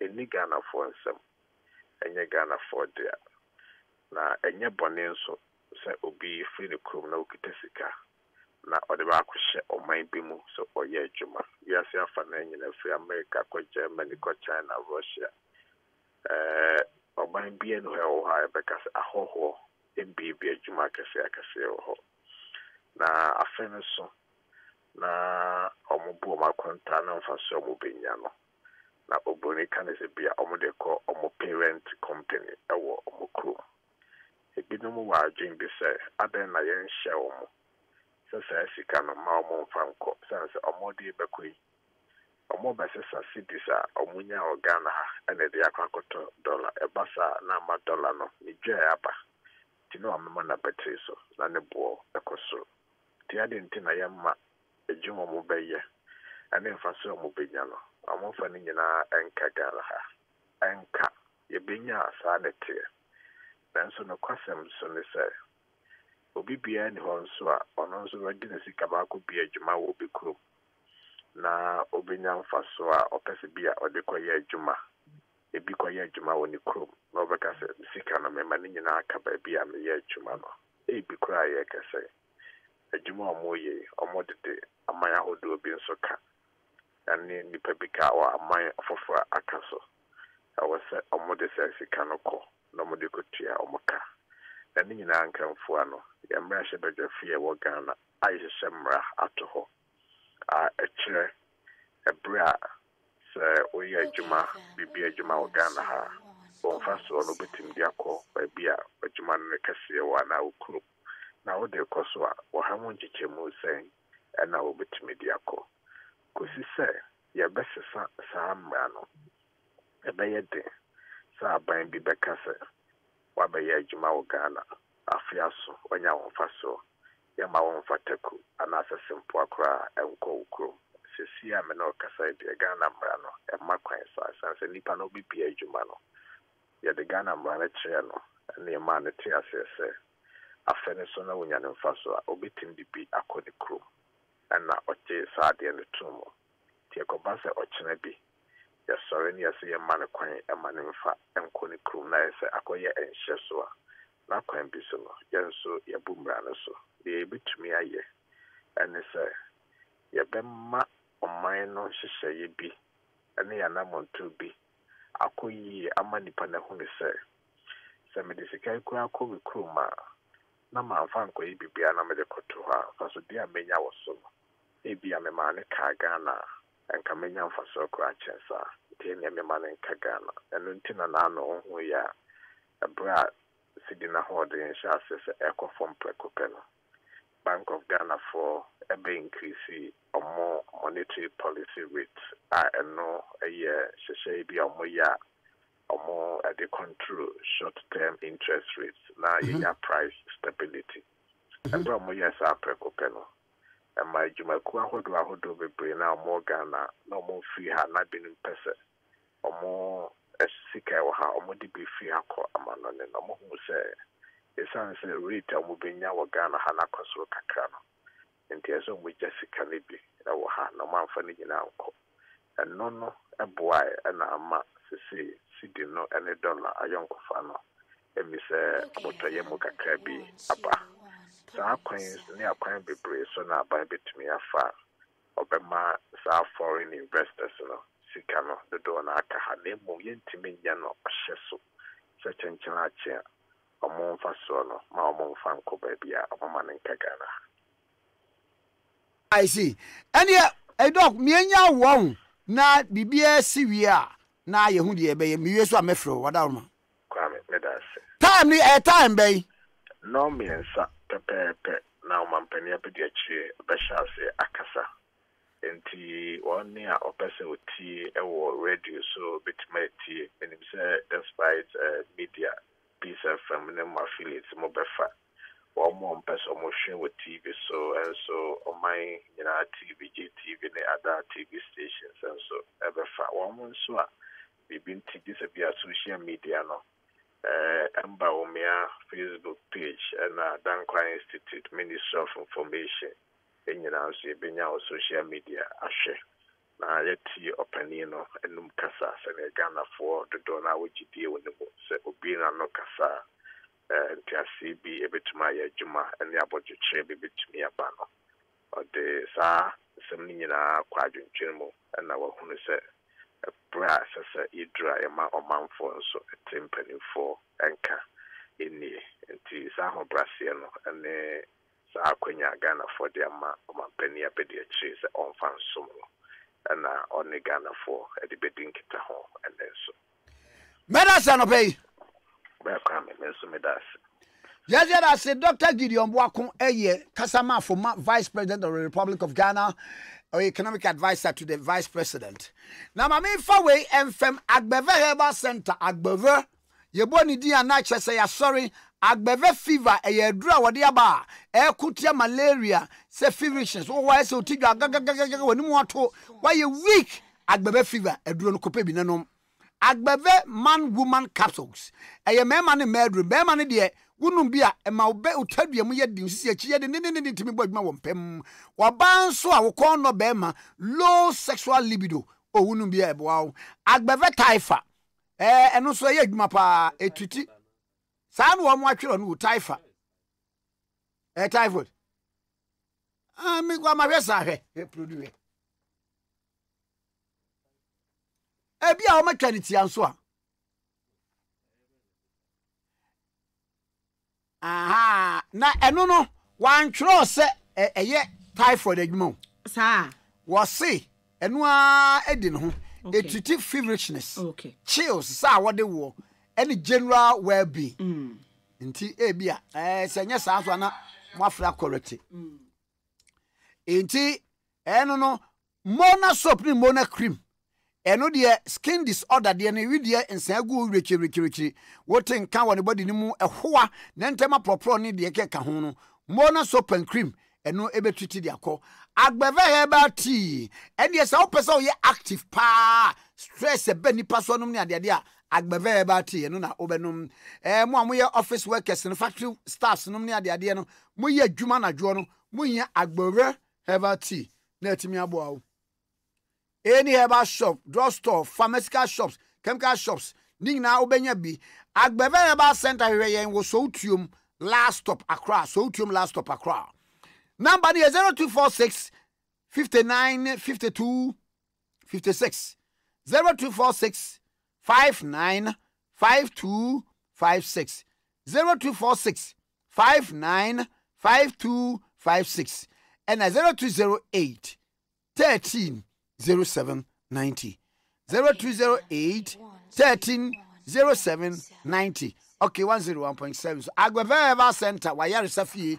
Okay, 101.7. So Beba mo chow me the way twem na so for my men so atiasim kama pa. Home zone Ghana for assassin wo moton wo si nipa 50 amobeba no 50 assassin price no ma chemu 2 for half na etu aka ne fako tie wo sa chemu 2 no discount no wo sa chon 10 bags of cement ye won assassin bi wo pay kuma ebe ka so township no kan na 21,000 Ghana cedis wa chemu mienu for 10,500 fa befa assassin bi wo ka so Pentecost Center ebe close to Millennium City 17,400 people to 8,700 fa befa assassin bi wo Akraman close to Akoti kanene 13,000 part over 6,500 fa befa assassin bi wo G Town e wo Ojobi kanene 10,000 Ghana cedis say over 5,000 fa befa electricity water ya available na niam nyina so ya kama pa flexible installment packages available ya tun safre obi apeso auto assassin se ka ho bra yen site this and every Saturday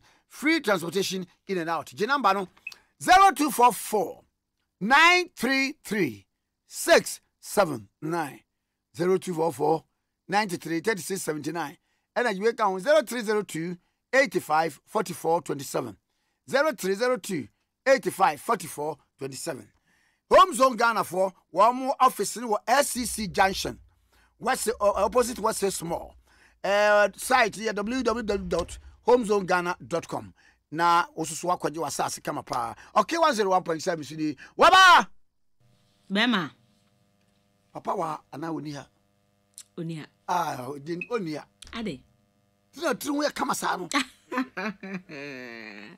anogo manyu o wa gombene anya de gombene sa tini na ade da sei Avam punu kra ba punu. Nanka what? Na osuo so ato ama awo ayi ewiem aye nwunu. De nyame asenti no ni ano. Thank God. Hey. Oh, how to say Tikese? Na de na wo di sa anwu ya kwhye wo kra ma wo bo e ma security for kwa ka se loan a wo ba wo usu loan. Eh, of adenwum. Wacho all day wacho awodi mi me da siedwe bro hey otin way wam security from do no say ayi ka kire sister na no pay ni mani gie nko awodi bo sare na enyu no ba bi encho me letter da bi e ma me telegram bia e ka obi aso odo asiedwe face to face udi enam nie adai oh Debbie monyo Debbie anope wa anya ade because na ha ye din wo ma aduma no na car park wa ye din ba wo de wa cho ba no na same meko so se baby asa me no go lowa asa cassette ko nya no na de se me hwe na me nyai e ba mi che obi a wo pretty nyum bia bra oba na fi a che ade be producer of the nyum Debbie sa me ye na me mo P1 e na me so me na mo say una mzo wi secondary school ya that's it if you our anyway Sibo brothers bi pa ya dia osaye ye wa yo nya wa ye ti o ni nyina bi enna owo jara enyun ashikele so you samia ashikele Koda mograta no so ashikele o si afo odi ofa echi a o enye di obewu Methodist ya sorry bantuma Methodist of akani Methodist na kan nura bibi Methodist una kansa no Methodist Methodist na who's you be a children's program yes say obi a metodum okay sir ai nkra no be program am totonyo mpa metonyo anyuma hye nyago ba nu nyam so ni nyina to hye na ni nya kwara no be ja would ye. I didn't know. A man may say me be one minimum. Jimmy, good to me, be one. And I got nothing. Person, who be who only more, so only my better. I think just that he has seen ye. And I wouldn't be a more. Oh, we are not so bra. And you we a yet that woman can hear one difference. Men and not because he got to you was all them, also John Young Crown was a min cut. Hey!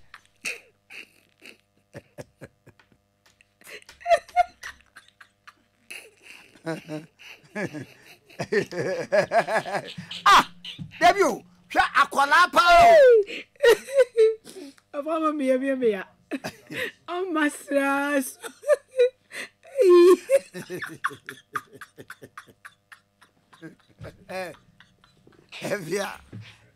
Evia is laughing. So be him. Well,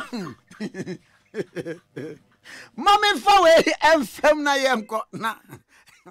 Okay, FM. Mia anti amani amenhu wi asepa. Emre bi enam se yemfa ebre enka asem. Nti we ka emre ko ne atwero na we agagaga. Fa ba ko se wa bregu na so we. Me po ni to bia me ho na bregu.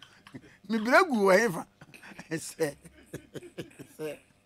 fa ebre enka asem se yes. Akwa bi se emre eni nka so na mama ake se wa bregu.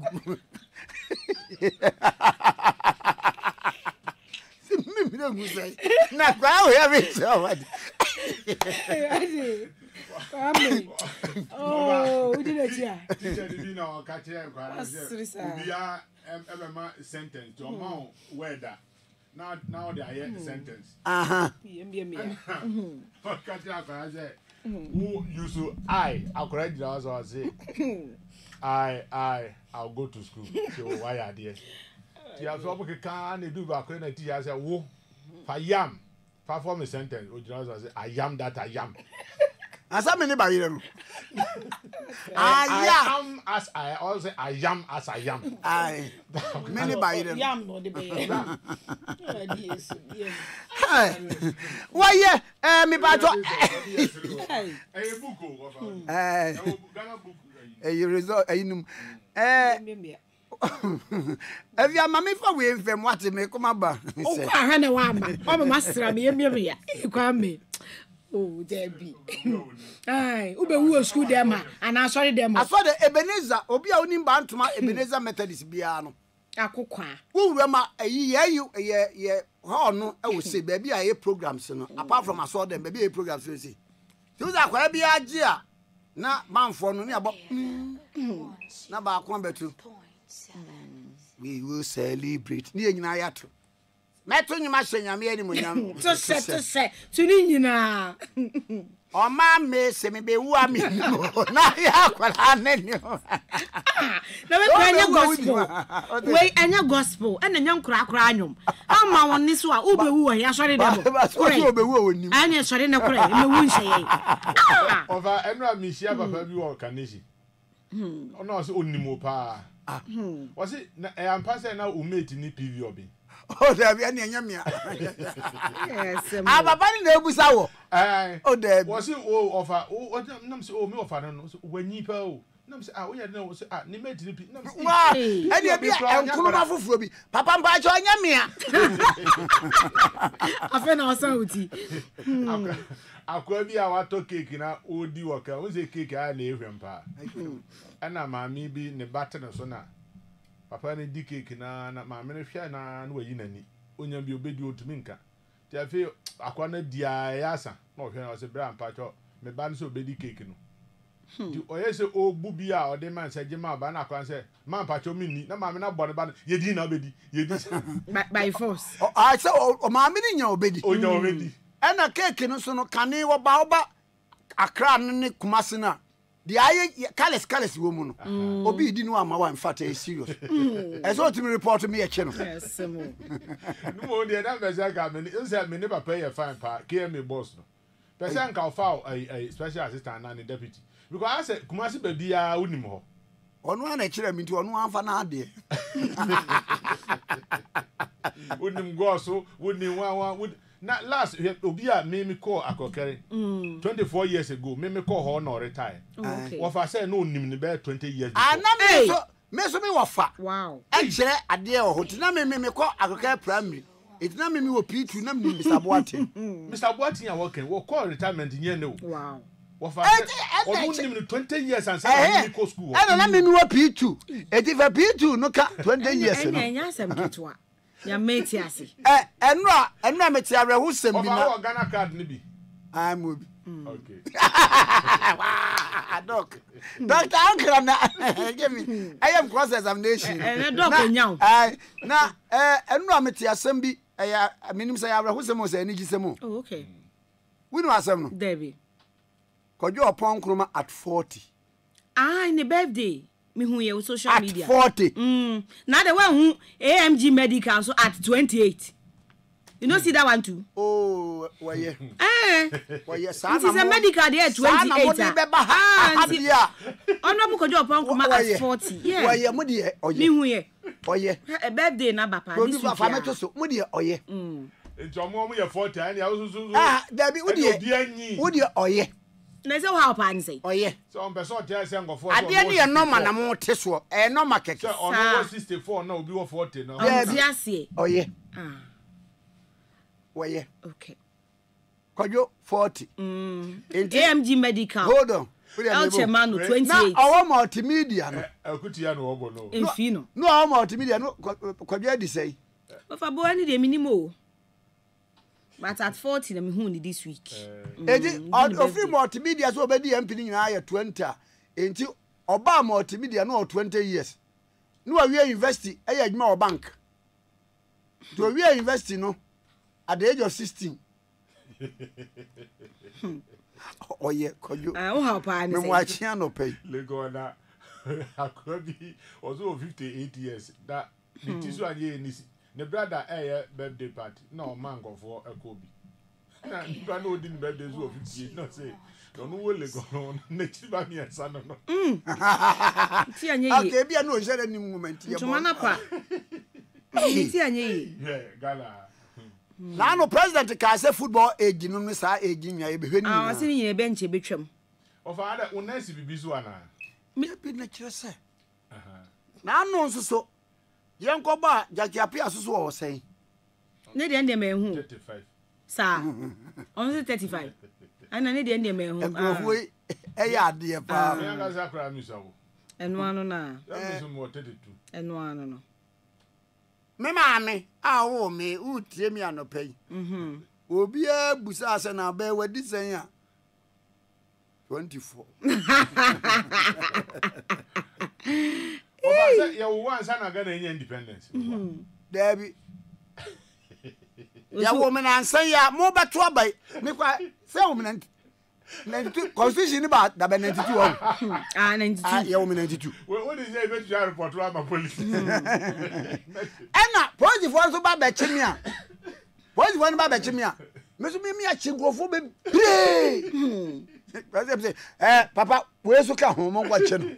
Yes, what is I'm going. And what is your gun? Let me a chubia.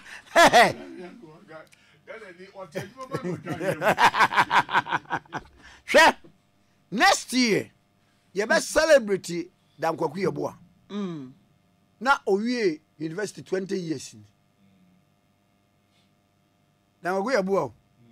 We invest not 20 years in. But I say na kwaku nya 40.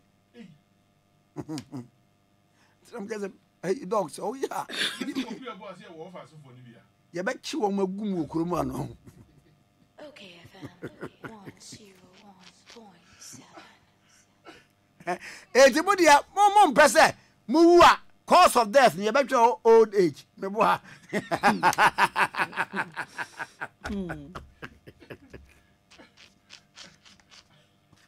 Me go ya hwema bia ba. Kono koye, o koye ne bra. Who police inspector ipa. Ade na ye di asum no. O de afa yomo no ade bi ka ni hwini mu. Na dey.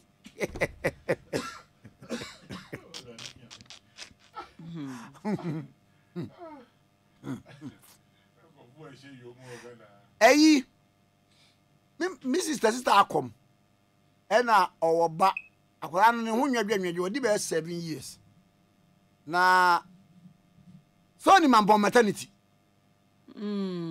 se Monica se won maternity ne she ai ena watam akwara 7 years edine ko weyi sa akwara na fe no wanye 2.5 now say weyi no ya omo de dade bi se ho ne de akwara na awuram akwara so aba dadwa ho nwadwanwadwe na ya we no ye wi ani ama atombana ni ama osichire ni fitire eno ne wokopa bie to hia semtia ba kwara de wanyini eno wo na chi akwara no esem na ade na yi na wi ezim akwara se awadi mawu o se de bedi ani akwara na onu ya ni kwa we yi na nu ma asem che yi ochia afei net ni mami o kopede o ose mami ni kopede o debi o ekomo aba wheat ni yellow corn ni Tom Brown ni nti enti ena eyi akwara no edi fofo akwara onu ya kwara ketekete who was you ready me wo se de bedi ani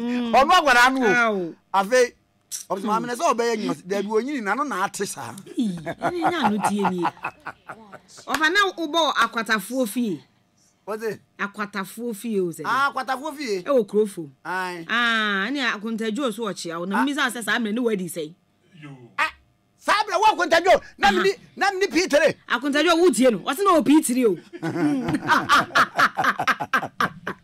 o se o Peter akuntajo ya mawache wai asemo wa fa beku ye akuntajo wanyi unyini ne ko hwo so nyini unyini na ko wadi ko so no onyiye no o Peter nti akuntajo wa sumu wa so entwetwa ni hwo chi bia ko pe so obi mini obi anyini unu obi anyini wo kroma nto no onyi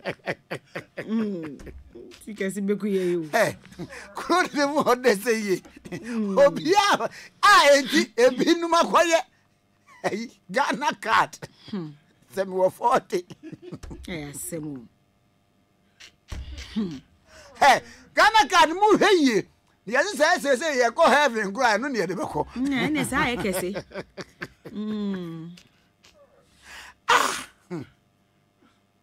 ena artist ni nyina adanso mi hu obi also ye mpani nsem hwe obi ti say like me amini aba delay okay yeah delay entimi nya 30 years be about 29 or there about sir ofa what's it jasa asemena oyem penny sir ofa delay onyi o debi 29 be 29 okay minim ne age de dog nya na awo nu ofa de na sabe na what don't you na me hwe okotojo kura we ofa me ko na me sra o fidie so pa na mama me just 35 seconds the best mixed school in Ghana okay Agri Memorial Secondary School school and din do so sin agri yan TV o Ghana school ni din makoma 9 Agri Memorial Africa Methodist Episcopal Zion Senior High School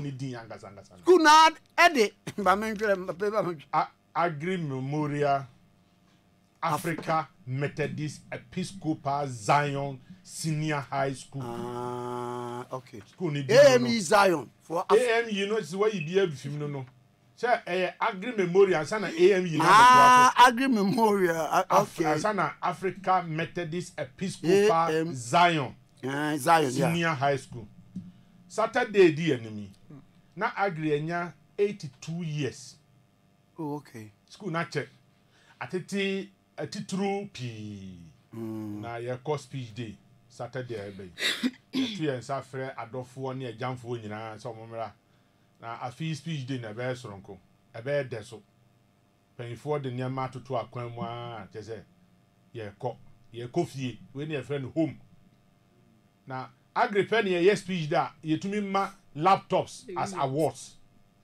ana kare jabo ko no onu kwa disado onu kwa ayi nana komia yo fi fisien yo fi grant oh omu nyina akwa agri atitru akọ ka so bubodin a wa hwe ana wajo bi din wom na de asema akoba but mu bia mo national team da blaster ade oni Patrick Villa obo ya bo satellite blaster no naka obetumi abo onto okesefo enso unim ni enti a ekwan fa so a ofa ode ade nchi ma yenko ye speech day ekwan fa so selected players in there obi kan ay asem foforo enti ofa ye to nsafro obi bia mate omo do school no omo co school ho obi amra ye call agri memorial the school on the hill. Yeah, the school on the hill. What you say? Yes. Enti anye ye kura yo 2 MPs or parliament is here. Every particular session no ye obi a call school agri e ho. Okay. Enti asebu MP no okọ agri. Na ne o ha kaswa kwansu ono so ekọ agri. At least ye 2 MPs ho. Okay. Ya yebi ye guso yebi. My is ya from say Amosa. Oh, okay. Agri no ye eagles nti Tikese ye kan okor. Yeah. Ye bibia te say eagle no. Ye ho odin. Ye kan kwa yanim. Ye tu kosro. You saw high. Okay. Best me that's it okay. Maybe na media of mami Mr. Aya entertain. Oh, amen. Amen doc. Doc nyami shao. Ente ati. Me that's wati. Vale. Jai sa ati wati. Beba mo chow end point o mo party clinic Dr. DWOODWOO kasa se obi a yare abowo niema be na mo video mu wo fa ba bi yo hihye so ade ma mo se wo so. Da bi ese wabre wani su briw fa wani kire end point o mo party clinic Dr. DWOODWOO na Dr. DWOODWOO say stroke, diabetes, epilepsy is a or spine problem, and yare, or pains or bones. Yare be a fabra. 1 year surgery, and now 1 year a year herbal shops, a homeopathy no, and I are son or desire you to us if you are at a command hotel war. Over baby, she, who saw the moon cell was swag, I said stroke and I can home at the abano. Hepatitis formula bema or the bemen wire mere, and I'll do bunny and what Jim area, bra. Dr. DWOODWOO wo mani mema mo pa we mumra em point homeopathic na Dr. DWOODWOO say wo ba wo de afidie si so 4D Doppler scan machine na afidie na kire ba bia problem wo onuma na ekọ na Dr. DWOODWOO em point homeopathic na Tikese or was Spindleswood Shell signboard akra Temakom 22 do after wajan shako straight to Poji Gardens. Point to Party Clinic. Kwase branch Nkrumah Bonya Angel Education School Nachiri Petakwale branch of Anaji Police Station no Nachiri Pe. And we be a Buno Techman. Patroji number 0244 86 70 68 0244 86 70 68 0244 Dr. DWOODWOO is different say 0244 86 70 68. Okay, 101.7. So in the na me kai mu say adia che bia show yi nipa was sponsor yen na woye eye yen phone sponsor eno so na ye bebie phone no eye negotiated benefit trust company MBC Ghana Trust. Wow, bebre nim say eye smart so be save sika. Sa eniema kesia etato no esevi sika ne de akoto car esevi sika e de koto dan gadgets bia ye kondo phones no ne ade na so ya ne yire fee say ye be save sika for ade bia ne bo sombo expensive thing mun man kro retirement ye be save sika to car to fear to wait by your retirement period no ye yire fee se be save sika ebra so se o sha ase se ubesie sika towards your retirement enti any MBC Ghana Trust for enya adwene na watimi save sika said ye be ya ukọ retirement ya ubenya sika puduo na won so eja wo de aba ho bra tie MBC Ghana Trust no wo products bi a wono a hyehyede ama wo NBC Ghana Trust licensed and regulated by MPRA. It would be fraying for more information. Na etiemu 0560 02 98 95 0506 sorry 0560 02 98 95 0560 02 98 95 and now visiting NBCGhanaTrust.com for more information. NBC Ghana Trust, leader in people benefits in Ghana. One more, you for Nino, say I send MIA to me, Eddie Ebro come up. Okay, 101.7. Oba, young Miss Soneba, you didn't come. Okay, FM 101.7. Me did the acrobato, me pemasum dienti, and I'm the monkodom, me bambo life insurance, I free Holland life. And we are here, and my bushia penny, a chat to my obiantia 1,000 Ghana cedis, me young fanya or penny a year, metiano, and was me cry. Me bambo life insurance, a boy me cover me, I will bring me pra, and I made them, and answer a year to me. Efa a whole canina, a bequa metia, 1 Ghana cedi pet, a simple cry. Anio, 1 Ghana cedi pet, 5 CDs, 15 CDs, and not 30 CDs. Busumi Bia. Bema when you wasumje, efa eka upra, any year you're the bahon. And no one is odo who be me buying Ball Life Insurance, a free Holland Life for *269#. Wo Vodafone so na dinia bebanichi. Me say, eye koko kra. Wo di abo *269#. Na fa hu shem wo Vodafone so na nya asumje wa brawo ahotoso se. Wo dachi wo buying bomapa. Me buying ball insurance ya yashada yama. Let the bat stop now. Start investing towards your retirement today to enjoy a comfortable pension. Focus on your future. Let's focus on your future. With NBC Ghana Trust. Let's focus on your future. Invest with NBC. NBC is tried and tested. NBC is trustworthy. For your future, invest in a pension scheme. Let us invest with NBC. Retire in peace. You should retire stress-free. Enjoy less tension. You retire with a reliable pension. For more info, call 0560-029-895. NBC Ghana Trust. Leader in people, benefit in Africa. Ejaba boni di adwa ma wubi eti ya menu afa hin na mahwie fufuo ti ase dada minya wofoi papa so ba fie ni anwie fufuo ya asam aba na so oben wadi fufuo edi mpreni ne mpresa da kro ba ye de ni ehwe fufuo a akwade wo nwane adwa mo adwuma se me ne fie adwuma di mini fufuo kakra ba wo medie no eno to me twama da pasa aso wo kanya matiri nyira what ate na make am mebo a ebo de odi komum na sese ade obra to otwa fufuo ai wo wodwo pam na wo ma siu na wo timu aba na wo sadade na wo temfra kwada ne nyina tuatwa make say ya need food sadaroma wo bia mani ye pa ya wa yam body fufuo ne make ne fufuo a wa ne powder wo de gu da kama ya yefra no need fufuo a enya no bi na masori ba ntilizi kama me di ye yo sese bia ma me hwe oh e bia need fufuo a ye kama say body fufuo ne make fufuo papa bi na wo ka say twan e posim na ede na me so kan so ancho simanu mpe no wa wie no ahie wo kwa papa bi aguso but chese de ama mani kura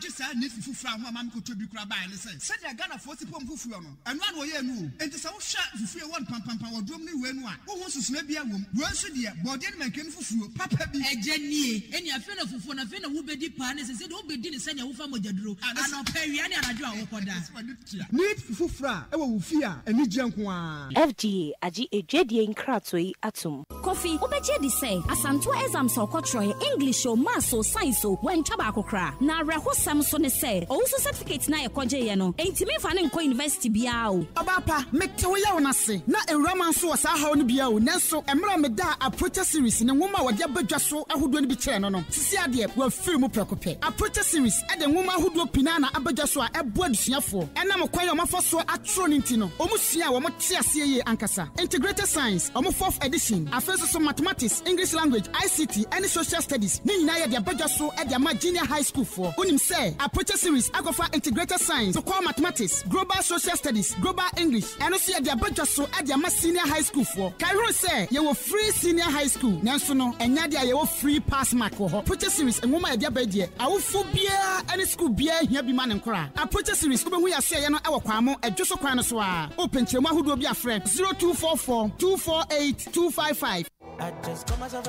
My name is Akrobato. It's the AD Plus Tikese Road Show. Who the course the Chiman? And you get it. Munsha or Takradi, 15th April. A quarter south, Philippines. What's up, my people of Tadi? On Easter Friday, I'm going to be there live with Mr. Drew, live performance. And then the younger K is going to be crazy, 18 plus. See ya. Catch the train this time live in Takradi this Easter Friday on the 15th of April. This year, come and meet me there. Let me tell you about watching your favorite kid shows, movies, telenovelas, sports, news, and many more channels in crystal clear, high definition pictures. See us feely.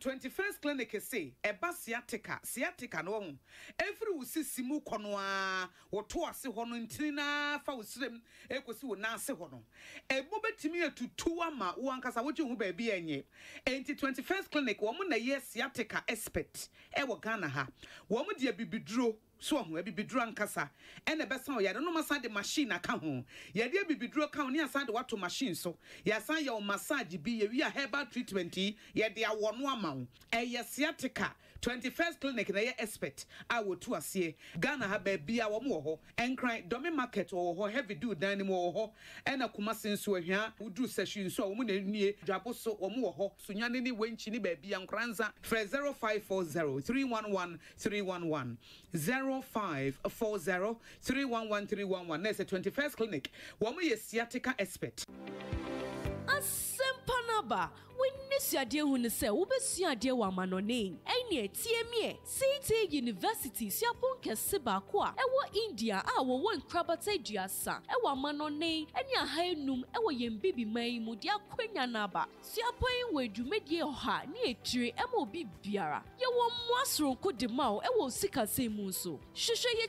kwai ewa My Education Consult, Accra, Ghana. First floor, SCC wager, Slits block, A3/22-23 new wager. Who pay Cheche Mubiara? Friday was 0552 719 942 and NASA 0559 727 027 and NASA Abefu Infideso www.ctuniversity.in. Take a break. Grab a bottle of Schweppes Citrus now. Nice. Schweppes. Efiera, me mwachi o Efiera. Yes on. Machi o Efiera. Efiera me chia wonye so. Hey, Ewra, enfase ma msu. Wati? E ba force setia me. Mo yem no. Won so pepe. Hey, oh, wa fi, we dia me pese oni Efiera bekon. Efiera we dia ye kwa sore abo. Ewrade. Mo kwa sore. Ye pompaye. Ewrade ka soro ho a. Wati? E be se wo ba hwa wa kraba kumpo wunya.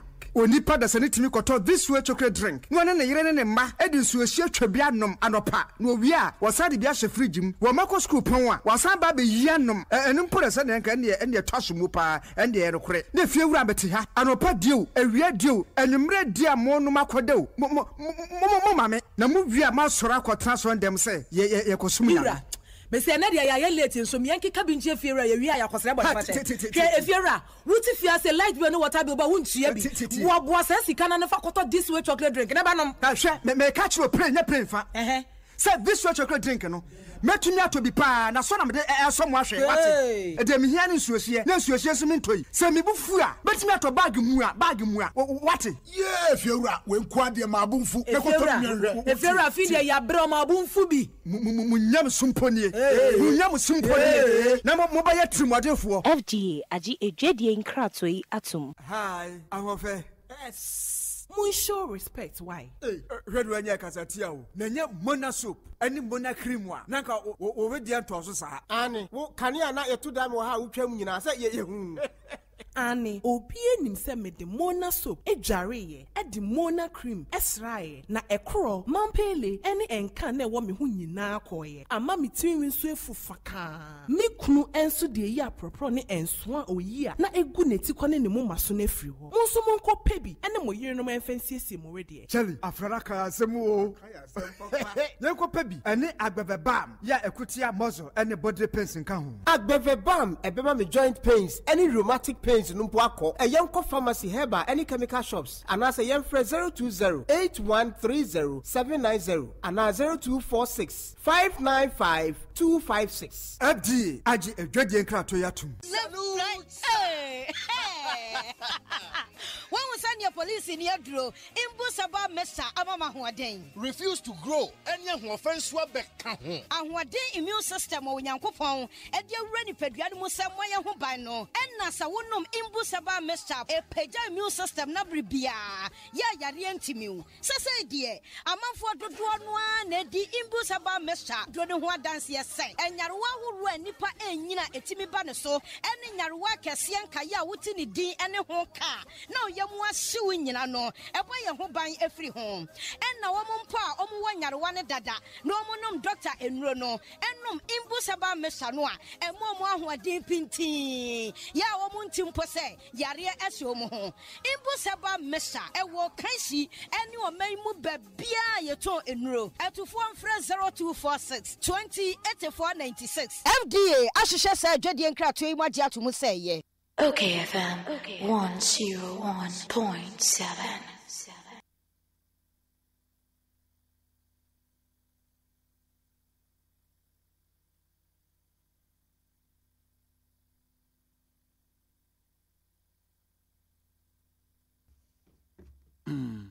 Okay, 101.7 is in here now. Young Quay and Manafe, Yenny and Como Ahodo. Aba, Head of Bogata, Numinako. Okay. A monoca crower. For dear Jammy, me baby. Yam the menu of Sutu Mother. Me too, and a pen, what I can do the magic. I don't think so, by no. What said I was so did Jammy tonight and I remember with Johnny. What dear you say? I buy a crow. We said that delay morning show Kakra. Nina now, ye day. Said ya beya untimi free TV so am a twin share bia no so. It's my banana is a wet dear. We ban my ye de mpe. And I'm past why any obey we I can say. And no cross still na meant me anye. Na koto sounds a mini 120 minutes. Na koto dwe na edin. The meseka miss meka kai. Into 120 minutes. Na show. Oh yeah, yemka. Our main story with Daily Graphic, the Obokrata and Kratafet also eduanum you know. Now, Social Security and National Insurance Trust, SNIT, say nationwide, Ghana Fanenina, already nipa 1 million new members for Aba fresh. Babe co pension scheme no eso. Na nipa 1 million for your do amobegusono.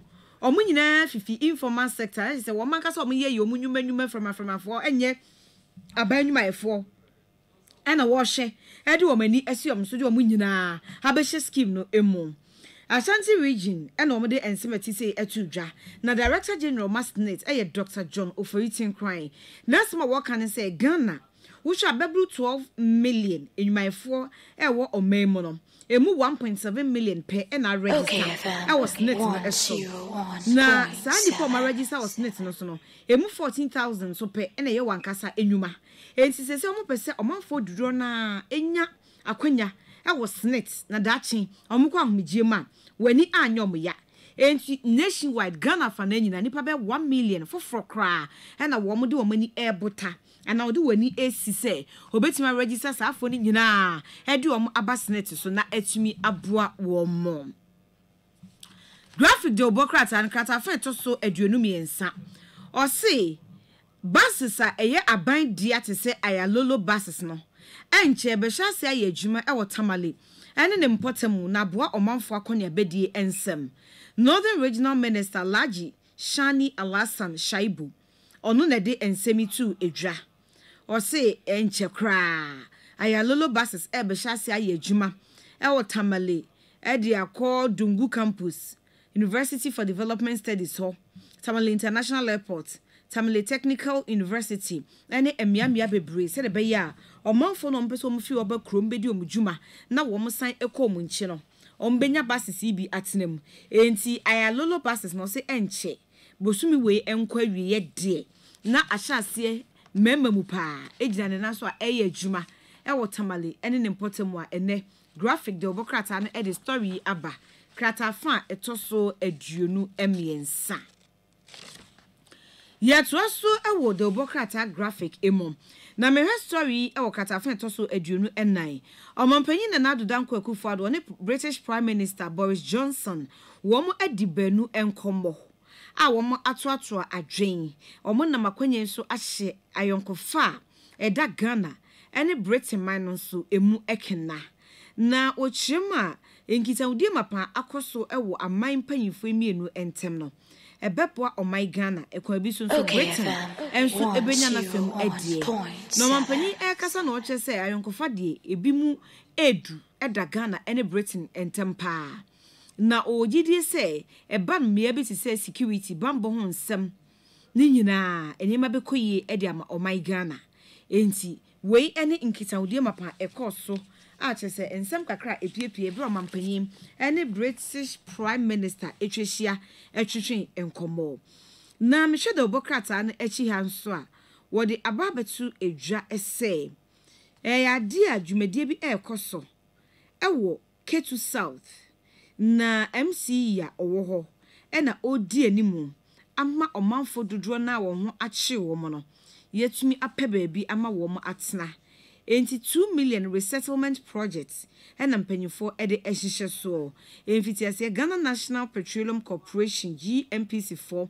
and the National Lotteries Authorities omunyina ahyebo so mbetai achi ama dwumadie no atumi ayekrabehwe enti wo hwe kwan se ebetumi abaso saa asase bese 37 acres and a wom apato om dibedi dwuma etise yi wo se so ani a emwa esanse de tidal waves no etete omanfo ewo mpotam ho ntino ena tese wotu anamo asise ya ene daily graphic de obokrata no wode ababetu eja yo so boduam na fe yenkodi nkomomra okay 101.7 so eni wonumyafo Dr. Henry Kwame Kokofu eye EPA boss yene no entwetwe enkomo emfa ensem bi ho honorable memoache mejoza abubam na bokọ de oh adumne no be woye na ede na de wakọ pie ewo wo se krom se atu krom kumase kwamna na kipo nyina ke amampene ne amamumpene ko nyina Ethiopia au se krom de tupo se adu but they don't amampene ne mamanse yemran kram member be omo Idi akwa nkupi okura isoko. Yes sir. Sanete. That is the kuyada. Edwuma da na yekupi mu dia na just de koye. The comments ya kodi kuta ho kakra. Ene na ti no nsem kakra akra wo ha fam na fe no. Na so no to me me fo sin kuja. Ene ready o da kwa pro be ni ni nsem. Wait. Nana, ya who story be our daily graphic moment. Says our story about ye a check. Cement theft war. Regulators distance themselves from Empire Cement. Firm says it is cooperating for permit. And what's something to say? What Kwame, Ukraine, okay, you know, more soon, you know, and I'm a thank you for praying. I'm coming comment. No, great. But the big to a big element, that's in a you can't regret us, sure. The Environmental Protection Agency, you can't hold. Now, you didn't work with me. You walk a crowd and say, "Bam, let a cleaning." Aye, konabra na ejiwa krono eye ade efa me akwanso ye eti anamo na me akwan mo fa so ne se bra environmental protection agency yeah ka she say ABEIKU KWANSO ne libia KWANSO no dwumadie no onye no wa adwuma mwa papa the friend incompatibility no with other land use existing land use no bra you see say na no adwumakuo no anya on de nti omo ye mbra transfer ye na yemra no at 490 no kind of pity says EPA etia na mo bi na enye wo me na wo quite EPC the sector minister na sector minister no ku timi se opapa ABEIKU na ABEIKU no ehwehwe mu EPA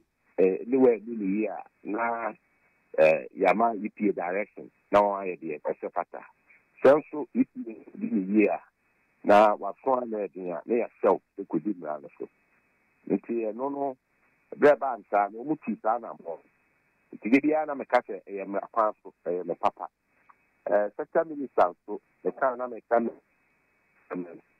science technology and innovation also other plan ye adwuma e pa ABEIKU ye EPA ku pie ye frey ye wo ABEIKU na nim ama ye to yam ye ka yam disem ana gina ya yesie ene di nti a yesi se gina ye no na na pom ma me se ye dik ye hwe amanfo apo meden ye public health ana se ye hwe se adwuma e wo ho sisi ya no ye nchene ho adwuma no ye do aduo no abonten cement nso so de bi en nchene tuturo pa na nam eno ti ukoye ne sa cement tuturo ya continue we pedia na promo den emwa afen so cement yen so de tuturo sa mframa no bonwa betimi akwa kugu won a ekema ka se here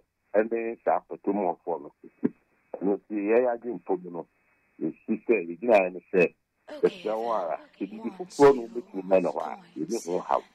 Na honorable, ma kotie mu kakra but one point ba ko ne se ebra dwumadie no wo mo be hya ase ni nyina no abankasie mu tu nipa regional minister tu nipa MP no wo obi abehwe ye Chinese fo ene Ghana fo binum na aka bomu a wo mo ye sa adwuma no wo mawa to ebe 97%.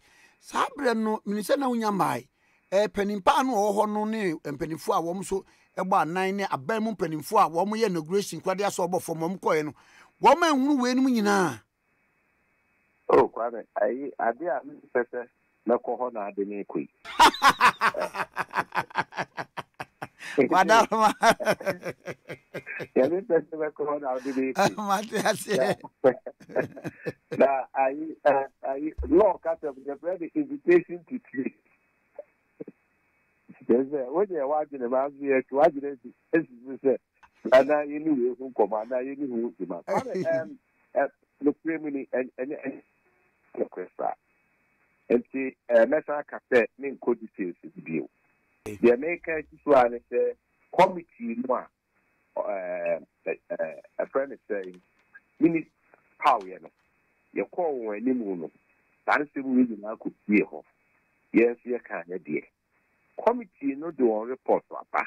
One no disseminate environmental protection agency AGBN. Kwame full stop. And you mean found what you be no pay. You be telling now committee name. Committee and report me say environmental protection agency AGBN. Nam say committee report me pese you adia so cranching ayi oba hema so ogene no ho etenene na why MP da we de mamusa de yesi o parliament na nipa bi petition say yem fa adwo asafo can dia compare ko Japan ni nipa bi emra privileges committee over absenteeism ehun ntinyiwa ene niema ekoso no ogene sei Kwame esanse na ya ahobua tia na mo aba trip ni ntimi share dan fa na ni nkomodie ta Mamma so Mamma Man and Concord now, then intimate. Flip step on Adama, or make me at the home. One said, and yet the general absentees now, some. I said that ball, because the new thing. Yeah, she's the next time we can say, go home in the Akata, now home to Akaka. And we meet the 2,000 to Adama. And your friends said, Mekuru and Palm. As our and just a year a drew. And just an edu, and Janedu. I think there's so many. Now, Adia Christ, 1 year, a year, and Yabako Panya, second one. Osra ni bi efa na chi born ni so no ema and you born ni so no kan say maye bone a ka bone wo semwe ala na abom ni so oh e kira me sa message ni baba chese ni pam pe no kore I'm a bravo ai then I am system so that any pan can be away ai what can you away you only me wura we de meja wo na wako na meja mo yes yes na we a opo am tonka na me ba me de apemne kwan sabeba mate eburu wo hene we shira me do de mate eburu wo hene ai e de me da ase pia honorable Henry Dr. Kwame Kokofu eye EPA boss na atwe nkomo no waba mami kodin komo bra so Memra. Aye. Okay. Well, for my major story, I just said the Bokrate Ede Abba, the Herald, and Meridian. Okay. Na story out there by Wokrata friend also eminsa. Also Traders Advocacy Group Ghana tag. And almost say, Sa Levia Abain Edia Bay. Emwa Emma or Momo Pese Omudijano. Won to wo mu na nke nim se aban se wode e-cash ne digital ne neman eba o mampanya be de chi so ode ba na tsesenka ye be kita cash e wo ye ho e de akodi dwa na akonfo okoto hye ye so ne ade no ni nyina eye twem ka bia enso se adwadifo no o masan adane o mu abia ekọ cash esan e-levy a e de ebe enti wo mu Traders Advocacy Group no de womu members no eni adwadifo bebre na say sa e-levy sem no emwa esan se cash system ya yesi ye free ho na ma omanfo atimi adi dwa wa abeko munki teska na system na ya adwuma de amom kama ena ekowi ase e-levy abenti womu san ko machi ekofa sikapuduo edi akodi dwai na chese kwasi kono ogiran kwantia enya de a eboaye enti general secretary ematag ya opoku ena wode ensemeti say etu dwa wo chese se die ekoma dodro na eni adwadifo dodro na say omo be yi omo be shift afi e-levy na say electronic money transaction mo no omo sori a omo di sika kese akwakodi edwa said de na nke mebi na omo ye na aban say enye e ma konfo koto om so ni ade enti omo ye bibia digital so ko wi ase mu sese to e no mba betuatuatu ade a na chese e de haw ebeba e ade ha adwin papa enti wode aba betu edwa the Meridian e de abakata fa to so emiensa. Okay. Renowned economist Kwame Pianim asema work and say enwekuo bebre na wo muntumi enyina omo na so e wo mamu no aban enton enu so ode aba abetu asei ai wo se wo mo enton na yenhwe story a wo mo de aba wo katafa eto so enum e wo Meridian de obokrata no emo National Executive Council Emma Civil and Local Government Staff Association of Ghana Clocksack e na wo mo a notice na chese wo mo bo aban kokokakra eyi na sutire se de eboba na chenkuri wo se efi April oforisi obusumi e wo me ne de to so aduonu baako efi 21st April ekono eya ade a wo mo Clocksack members no wo mo beko indefinite strike not as a strike a wo mo ebeko no wo mo nim da ombetwam no makase ye jato afi de san beto ayenwuma so da bi indefinite strike pa ena wo eba beko Clocksack HSA no mo hwekwan se nka neutrality allowance aban betua said the oni omo agreement e memorandum of understanding no emo enso e de bepem enne wo mo the reminders e ko omo ye follow ups omo yi Ministry of Finance and Economic Planning asutire e bepem ne memorandum ni mu asem bie ne ho a aban ede ye adwuma enti ama National Executive Committee a wo mo clocksack emu no o message na say so mo kaka na enka na memorandum of understanding no so aban hwe emfa emu asem enye adwuma dia ene na chese obi ni bibia on be say April bosume ne de to so aduonu ebaako 21st April wo mo clocksack members no wo mbesan ede om kuku no o mesak egu form a chere say indefinite strike eno mbekwa wo munim da mbeba enne meridian e de abakata fa to so enum eye mami fa we mfem na mesa ba mo nche me da se me pa mo chew obi a wo yare emma memma obi a wo Ghana ha bia tia information me de mai Philibel's Medical Center eye ultra modern health facility ye bie no La Paz Nyamecha Junction ho big one pa na nya big ye enia ma ewom state of the art facilities e wole hwa ya afo no enya asem ketwa enti Philibel's Medical Center no e wala pass Nyamecha Junction bus stop wo e ben Kata Hostel in Accra tieniye waye medical service waye general OPD obstetrics waye gynecology maternity services antenatal after dermatology for all skin diseases physiotherapy services stroke cerebral palsy pain management general fitness where ultrasound services and all kinds of lab services. And you know one leg of it no. The etosum you know where stress management you know massage roller spine therapy reflexology etc. where you know the etosum you know where women's health and wellness anti-aging vagina tightening treatment of cellulite etc. Amamin chechemu oba won pese obanyini pia ni nyina na okwan obetimi de wafaso nra wo de be ma wo enro no ye organic ene niema bi obetimi a cheche wo afi oba de wo oba ho ofe ba ese wo ye site e wa ase ho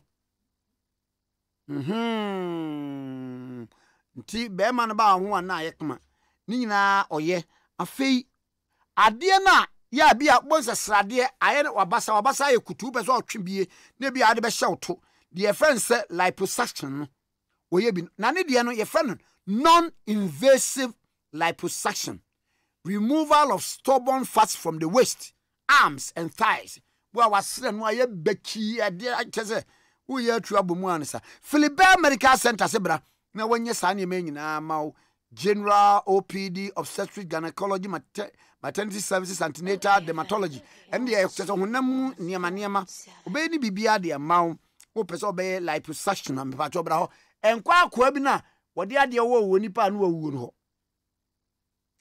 na Philibel's Medical Center no wogi national health insurance and a private insurance as well our specialist seasoned medical staff will take care of your health needs. Enti Easter promo ibra Philibel's Medical Center bibia peso ye bia humfa oni peduam ayaresa beauty health and beauty ni na obeye obie Mondays to Sundays 8 a.m. to 8 p.m. Kaise Philibel's Medical Center no e wala pass Nyamecha bus stop wo e ben Kata Hostel ubetimi abawo anawa free contact am de etu dwai 0509 111 951 0509 111 951 and 0275 09 46 30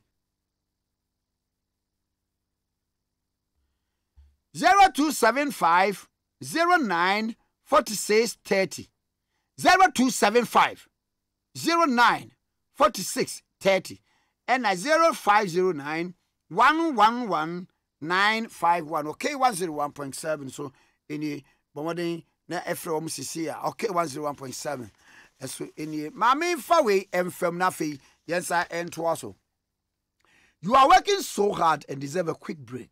Yes, take a break. Grab a bottle of refreshing Swift citrus now. Nice. Cheers. A great combination of orange, grapefruit, mandarin, lemon, and lime. Swift citrus has a unique and exceptional taste of fresh and sparkling citrus healthy for you. So, go ahead and have an exciting day by enjoying a bottle of Schweppes Citrus with colleagues at work, family, or friends. Schweppes Citrus is available at any supermarket, bar, grocery store near you. Schweppes Citrus, the ultimate citrus experience. Schweppes Citrus, character required. Schweppes Citrus is a product of Coca-Cola Company. We are Juma, now Jiwa Humia. A dear Bakwaman and Pau and Paumuso and Schweppes Citrus. Na a year near my would be a cabo madon near this orange, grapefruit, mandarin, lemon, ne lime, and our dear boom. Twaso, Coso, Nanum Schweppes Citrus. Na when you be Jewin and Fonum near Bushanum, Mamma no me, Munubianum. Baby a tongue, your tongue supermarket near me be and be a to buy be a to Schweppes Citrus or say character required. Schweppes Citrus, the ultimate citrus experience. Okay, 101.7. Aba! Wadate lanti, no. Aye. Sananku ojia kwa je. East Legon dining so aboso. Aha. Asemo. And I call to see him for man. I call to see call to hunumobo, see him funny fee man. If I be anya me yes no rented dine. Why? Odate. Asemo. So rented dine for 14 years. Say. Odate no di bidi no. Me.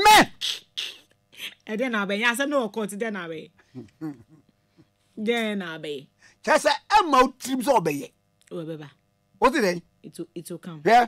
You couldn't hear him near Manamo. Sir. Okay. And you say me say you madam court again. Messy. Me. Time you.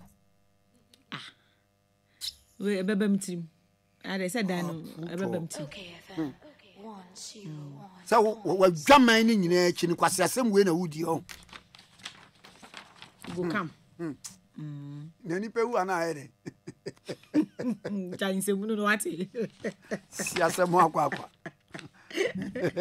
You are crazy. Abia china wo die a wan sorry. Kesi me be careful. Be careful. Hwe. Me wi ase ametie. Me mfom. Okay. Me mfom me. Anse obi fom so na de ache. Ayo. Me fom na de ache. Aha. O fom me wa me fom 20 times. I know be sheda na we. Was it? Me sheda fom wo. Wa na fom ye sheda. And dey fom. Na e dey dey. Okay, hold on. Kwame Nkrumah wo ho. Wa sha ase keka ne ho nsem. Egu nanim ase. O ye. It is how the 1 year na ye yo. Over 10 years. Oh. Unfa samonche. Me fa samonche. I can't you for. Wo bra wo spend 1 year, 2 years. E de ha madwene. O fe na obepa ocho. Huh? Nipa na bepa ocho. Also the chen. Ha wa ha me no is indelible. Ma me nya obi na nteka na nya oya. Na wan fa sa de na nkwaye obi. Hallelujah. Me nyi so. Na je se wan fa nche no. Me nka se me sam de be che o sam fa nche wanya masam. Man so be ni bi. You. Be ye bia ma. Oye atika fo ni bia o. Ami nya obi menteka. Ma nya obi am manteka me ho ntome. Aya asemo. Yo. Ya to so na te se meridian de obokrata na ebo amane. Krata fa to so and nice Ghana Ports and Harbours Authority. Omo the cement bags 2,000. Ache se ho ka esom 100,000 Ghana cedis.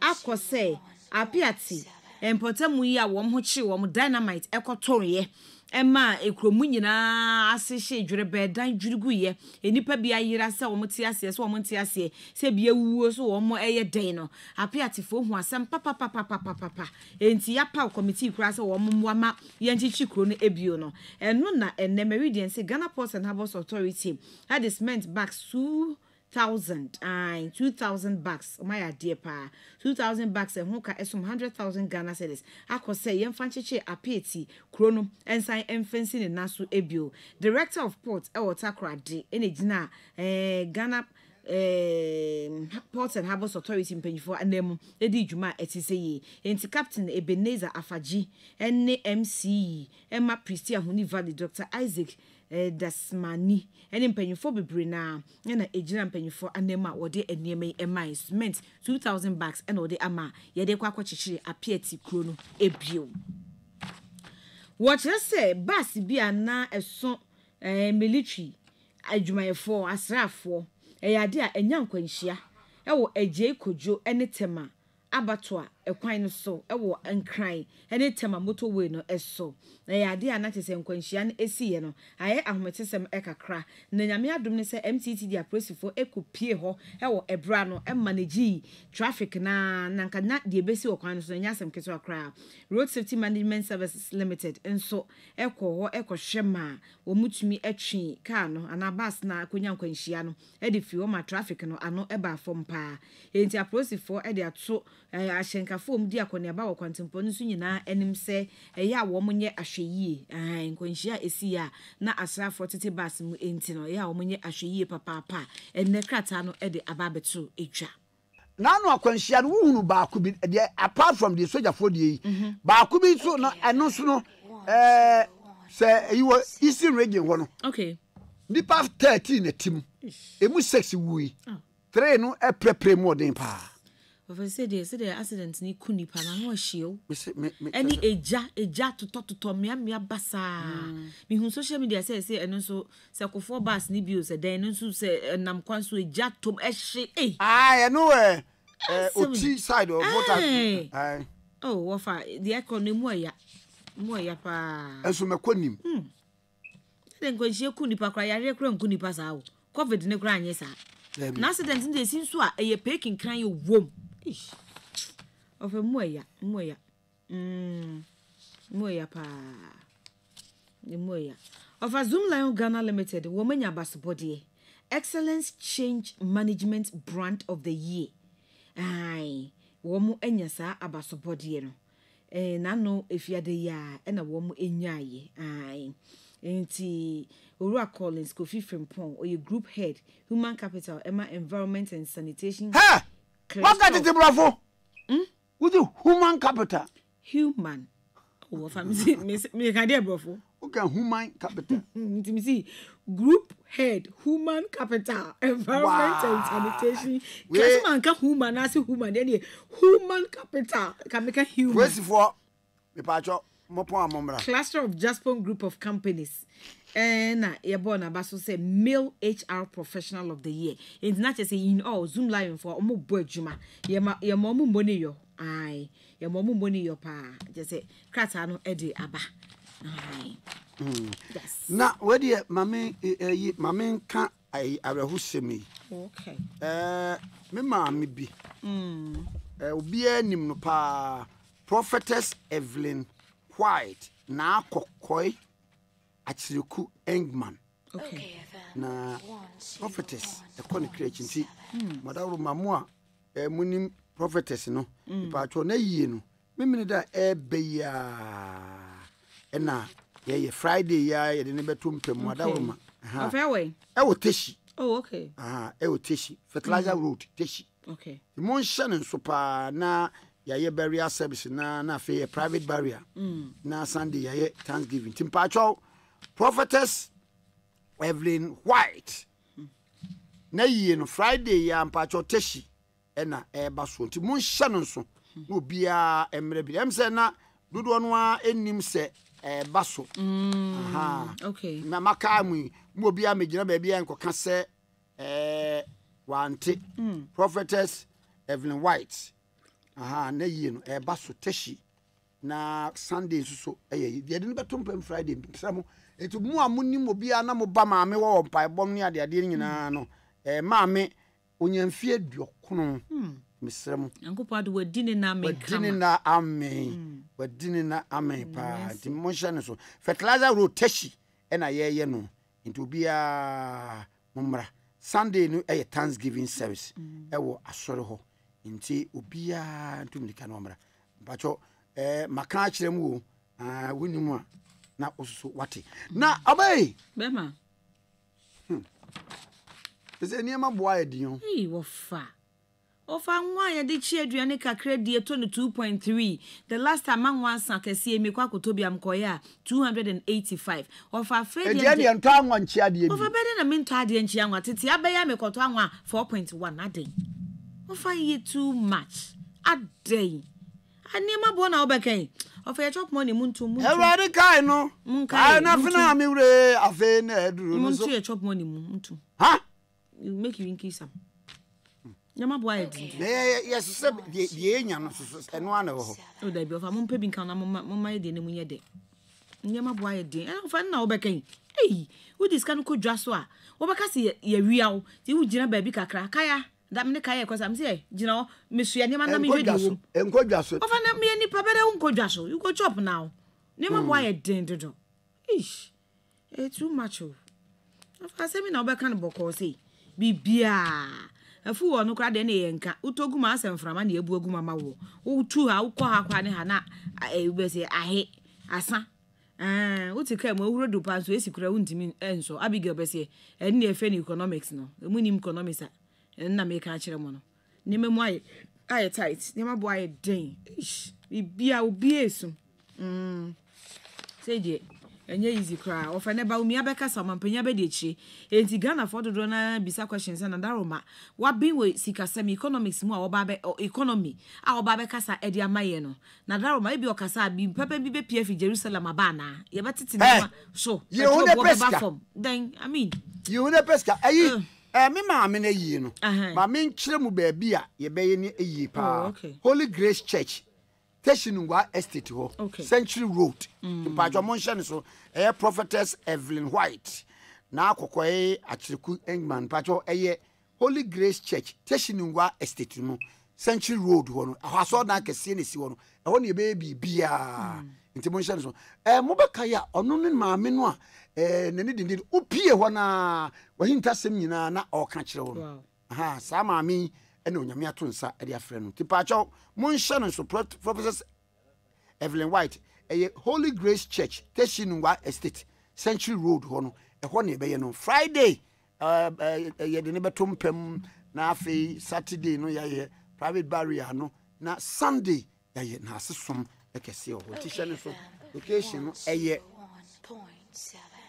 Holy Grace Church Teshinungwa Estate Century Road ho no acho hye ne so pa efa emame meda se Prophetess Evelyn White nyame ato nsa afre no nti eho na yeye no wie mami enko na mi godi nkomo kakra Dr. Joseph Obin ejina ho maguta na ose aban extend tax na one expand tax net na jezenye adwadifuo nko an wo mo bedenie obi a odi dwuma bia no yem twene wura nsamanko no nso metua bi yenko yanim ne ni nkomo Dr. Joseph Obin me mo achia no pay me de so mira na wo mpomboko de mpomboko ba Kwame me hu na ache nti ya besa mate eburu mate anyado meba dodo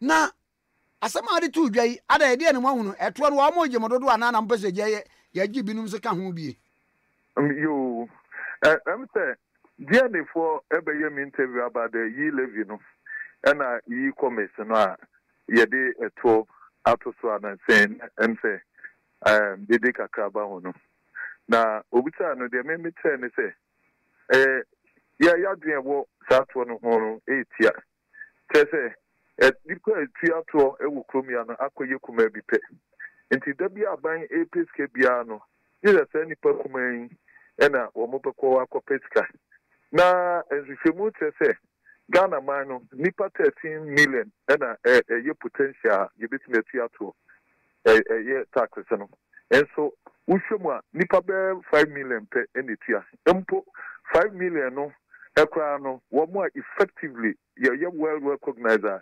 yetiato de bia na akoye be 1.2 million nti epasa ne ye ho tire epasa na importers ti ye krania ma ase de bia aban here ska se wodi to ni bi be ka ho nti any policy bia bebe bia na ema taxnet no emu bie Emma etuo so no as aban so di a wonye nkumankuma na affordable no eno de ye pene so eno nti asem no na de etre no nti yen ekwa na ye tre koma finance minister ye input into the budget 2020 if 2021 e ben na de bia no ye tre koma say abefo enyumadie bia ba ye friend online trading and e-commerce no wo no enam covid na buy no enu na dey amanfo bibre adan wo mani ahwe wo mudi didwa ama traditional businesses and to see any aye stores mo a tasfo no hu yan da bia no wo mudi eto ama ba fufo no enti ba sa no mu yi afri adwadie mu a te say ono so wo mudi osi ayo a e-commerce no so no ye ji wo moto na ye kafu aso say yes one day tax net no so no wo ma tax no e look like a monster. The channel compliance level big any worker into Emma will achieve him. It's a Tobiana Ubetibiano, managing user friendly, but a month for no fat of paper any or dog into because Nibuano anything. And into your canisa, nay and canisa, why you can't theatre say a Tobiano, a baby, and making sure say a year affordable. Na to say Nipanu Tiano, Yini, and Seno. Na yetimienya skabo akoma moment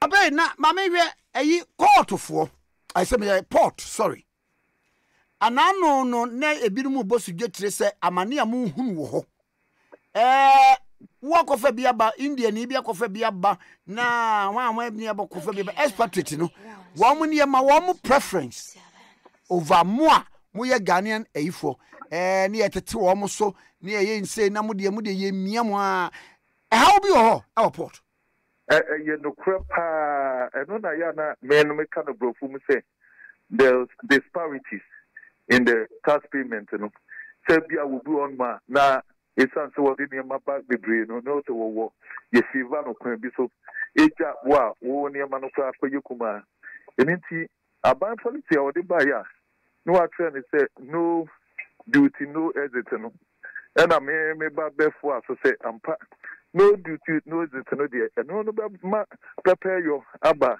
port what say a month for be use warehousing system no it take advantage of the system and inti aban enhwe na obi antua ne to onye se bia wo se wo de shape ma ba enti enkoyi mu ba bi na watua ne kakrakra na ekobasa so na afa kotikwa bi na ba system no basa uboso wo mu adi nkuma no ba ye yire wo mu etua duty no uboso ono ne ne ma aye ebuo na ye dendenden na oni ano a o se so ye big importer no onu mum na ATT system enti wo kai ano se ye no kwe prepare yo e de ehia we a tax system no pa saade no e de eti na ya mo preference eja wo mo no se mo mmere anase mo de mo nsachi eden so omo argument ni say wo mo ne mo de aba no doso enti bia you bulk payment of the duty no be difficult enti we the good warehouse na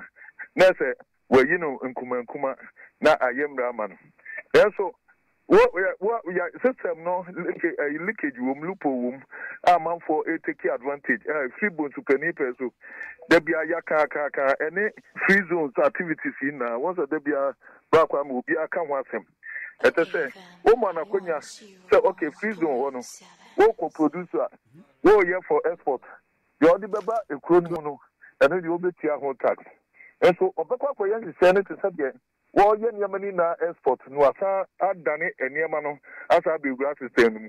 It is abuse it no what system no kwa na no so na de unfairness eba agwadim tu be ya wo sa kasifo no ekoso enyas kana yenkuman ye bre ekso mo advantages eboa wo mo favor wo mo aha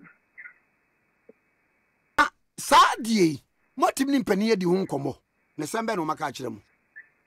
Yes, sir. Who accommodia ya any complaints are ya no. And over the accused and almost say no duty, no exit.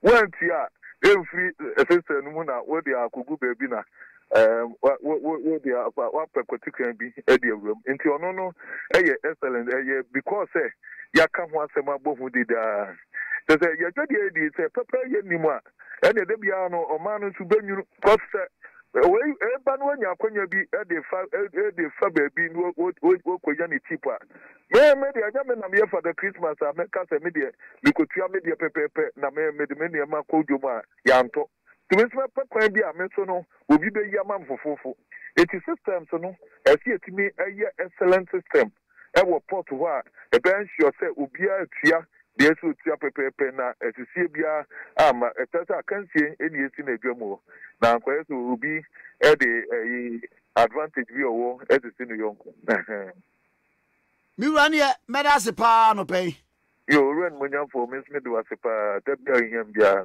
frem mi wi amefro papa medase okay 101.7 so ni Dr.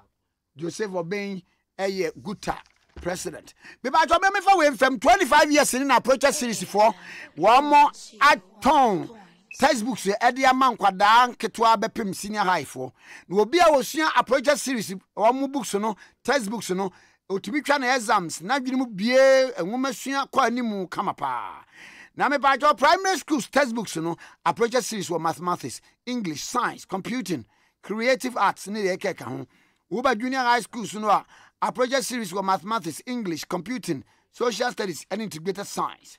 A project series for books for senior high schools no all the core subjects and elective subjects area no so no or textbooks the mamu na senior high textbooks no e be integrated science 7th edition, global social studies 3rd edition, economics, government, management in living, etc. Additionally, a project series for a number of interesting storybooks: The Sir, Mistreated, The Torchbearer, Nightmare, A Tribe in Space, Sorrow Upon Sorrow, etc. Now, a project series books were updated to conform to the current GS syllabus. Books no experience tutors are 1 year of high repute and a troye. Books no be a woton books bia ewa Ghana, Liberia, Sierra Leone, Nigeria, Gambia. Mubenye bi ediato. Be pa cha 1 year door to door delivery. It is a wo pese unya books ni bebre. Ana won fa bi mre wa na wo pe bi atu agu bookshop a. Wo fe wo ma number yi won bebre obi. Ana wo ye enquiries a won de beba 0244 24 82 55 0244 24 82 55 0244 24 82 55 for both pages and number approach series or say a reliable approach to success. Okay, 101.7 so any aba mama fa we emfam say and phone in segment no when you also a negotiated benefit trust company you're from MBC Ghana Trust no woman ye hwe wo mo se nipa bebre e serviska ne dey talk bia ye pay ye dream house bi gadget bia ye kondo but ade ba ko ye one expensive thing yentan service sika towards it your retirement ebra so say we invest towards your retirement invest with NBC Ghana Trust ne say buska ne live comfortably during retirement.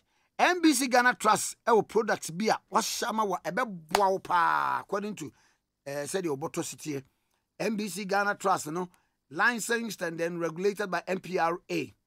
Na fre 0560 02 98 95 0560 02 98 95 and now visit nbcghanatrust.com for more information. NBC Ghana Trust, leader in people benefits in Africa. One more so yasene Emma your phone in segment.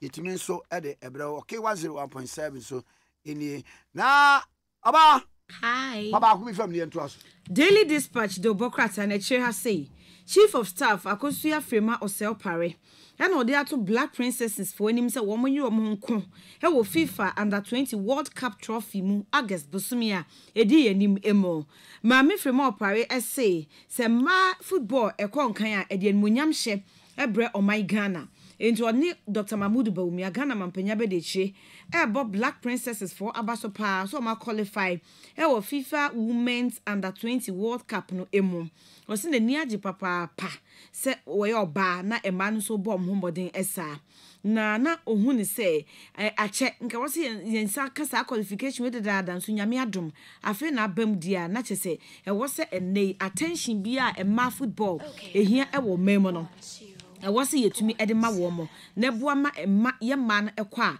wo mo bom ho so na wo mo de emunyam hyebre o my Ghana ose fundraising dwumadie bi kra ekoso ma Ghana ba panyin ma Rebecca Kufuado na edi animu ma sa fundraising wo mo de eye ya na wo mo de support ema ball akansie ose enokra onu so di mu akotene pa na wo gidie se ebra so se ema football ye be di sika bebre ebe wrem na be investment kese pa na timi aboama ye ma no kwa nkunimdie bo no matumi edi aba enti na futu ode ma Black Princesses fo nyina nse o ma ya de o mo ntokoso a empem ko manim se de be ya agesin so o mo kwa o mo di nkunimdie bo ebetumi abre o my Ghana wose ya o mo campaign o mo ye mu nyina eja ono akra nso betu ana mo no ahyase abesrase o mo kakra wa be ma moral na kosro no motivate o mo ogidie se ekoba nsa Black Princesses e de enmunyam hye ebebre o my Ghana ene dispatch the Obokrata and Eddie Abetu Edra, with the Obokrata and Etri has say. Anna Pulster, the managing editor, Emma Daily Dispatch, Ben Efson, so Eddie Atudra say, so we share a machinery for me and Sayachomo, Eddie Omakwa Privileges Committee no enimna. And once some no Kanaka cry, Esan say, Privileges Committee ni Ewie Jumampo, nor the reports about betu machinery phone anima. And was a machinery phone si Chemumi and San, a mummy no etumi sigina ye, our committee in the report ehon.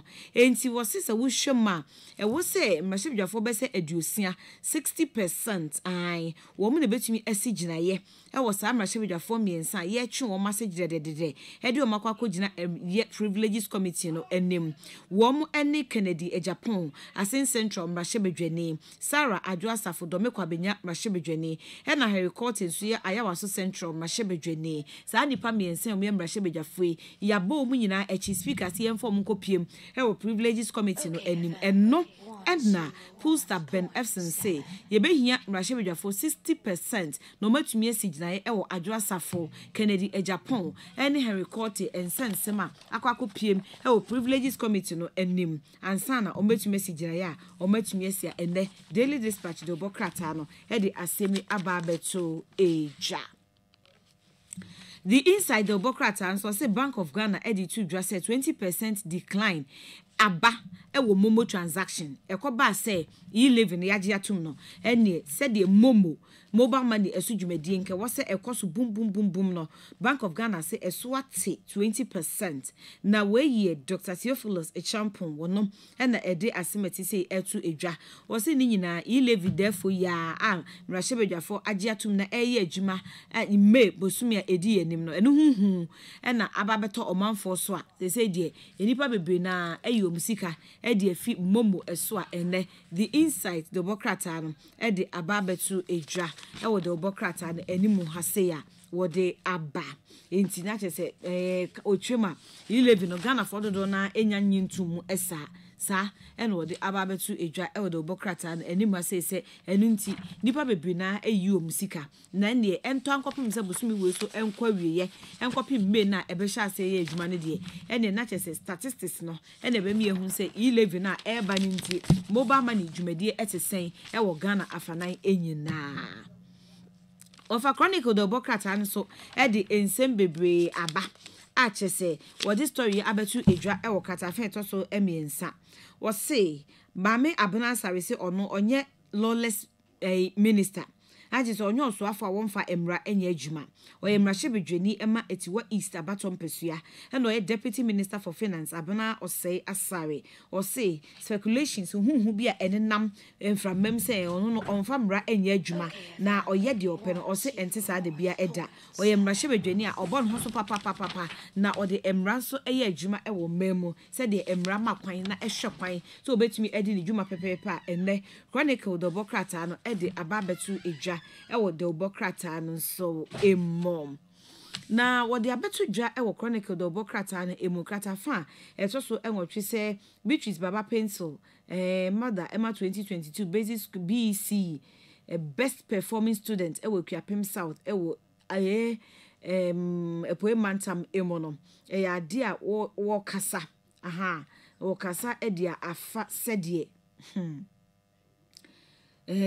nke wo se ne ba ne papa eye na sedie ne nso ekoba se akoda ne ye abayo nti woto na jeje mu na nani enku ne ho no wode eho asem ababetu etwa of a story ewo katafen to so enkron ewo chronicle do bokrata na emu Dr. Archibald Yawolecha oye Volta regional minister wose wakọ empoano ewo ne mpotemu akọhwed se the tidal waves ne edi omanfo dem atwia fa wo madan so wo majapade so adwi dan na gu outfafi mu nyina ma omanfo eho achi wo ma wo munya baby enda na wo ma akọ ahonyehia ne ohaw kese emono wakọ apro ewo ne mpotemu ho akọhye ne manfo no eden ehwe se de wo ho esi etia enne chronicle do bokrata no so e de ababetu eja na Soni Badu a obo gospel enwumi ena o si na se uye Ghana nipa wonyom ebetumi abreki awo Nigeria de na wafam pa enti Black Sheriff Blacko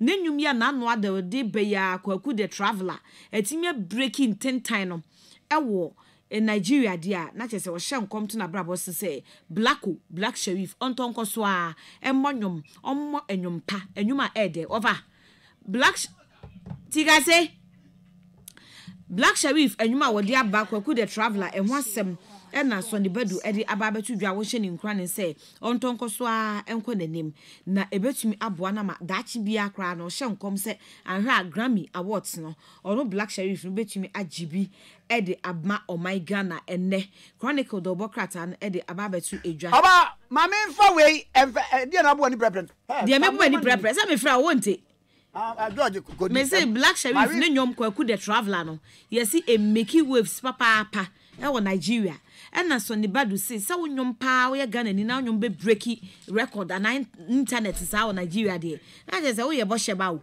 Evia hi anano kwa father kwa kan say o create entertainment program de amount oh amen praise God hallelujah baby edo so bebre o bebe ana se me be ponti me di entertainment wi a eno ano no na so is bebre ba ma ye eno so de we nya ho asema nka say makofa entertainment Black Sheriff de aba na abeka say papa so be create entertainment on create mame I go do am okay okay 101.7 swini mame fa we emfem me pam chaw mu a ya na mo pedan arente enom ne ade muntie ni yi pa enko obi wo dan a edan no wode ema han single room 2 bedroom self-contained 3 bedroom self-contained na edan no obi wo wa wo betena mu a bibia wo mu dada empa wo mu akonya wo mu bibia wo mu light wo mu bibia wo mu wardrobe wo mu apart from wo shirt ya wo de beba bibia wo mu kama pa ene wo bi on so a enso de wo ba wa betim do ne ma ba depending on said ye wo sipe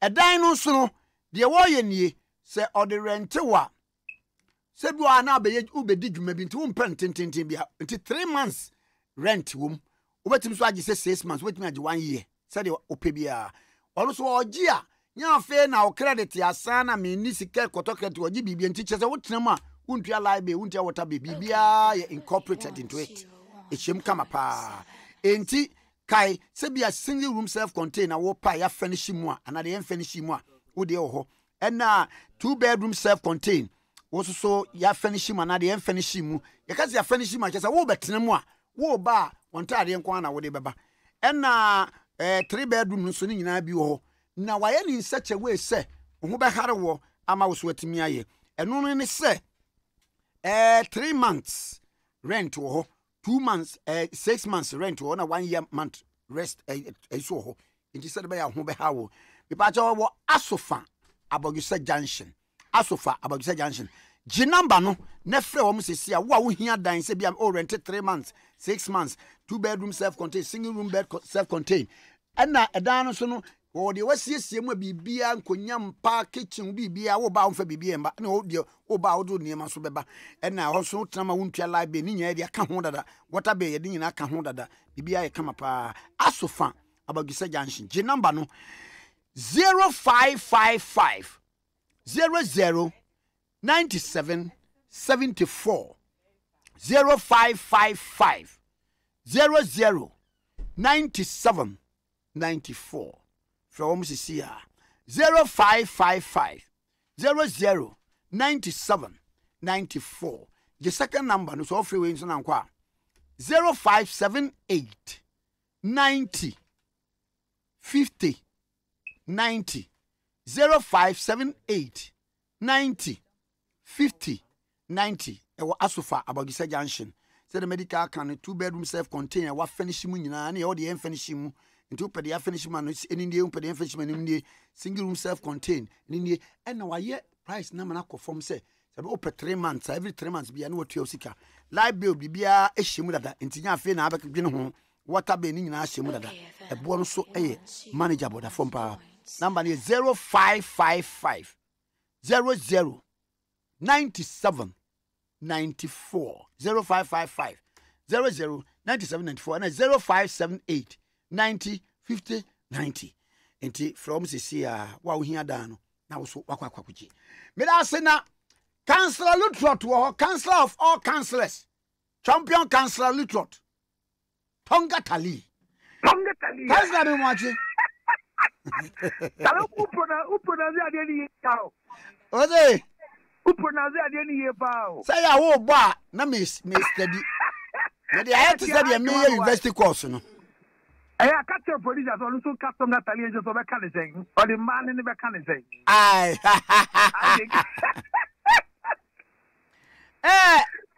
maba wonchen a enkoma e wo ho ne se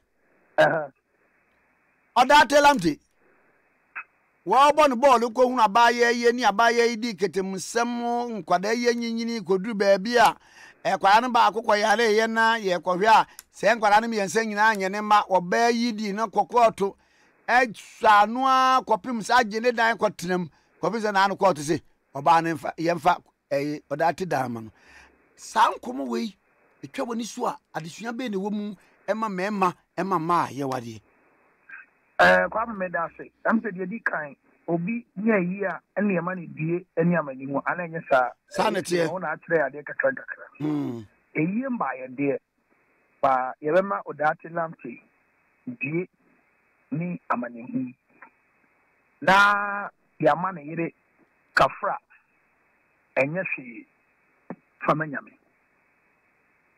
sankrofo mienu enchia ene nsema me dia ma won beji achichiri akomeni Kwame woni se be me bia wale ya wako wale wo mremu a owo japade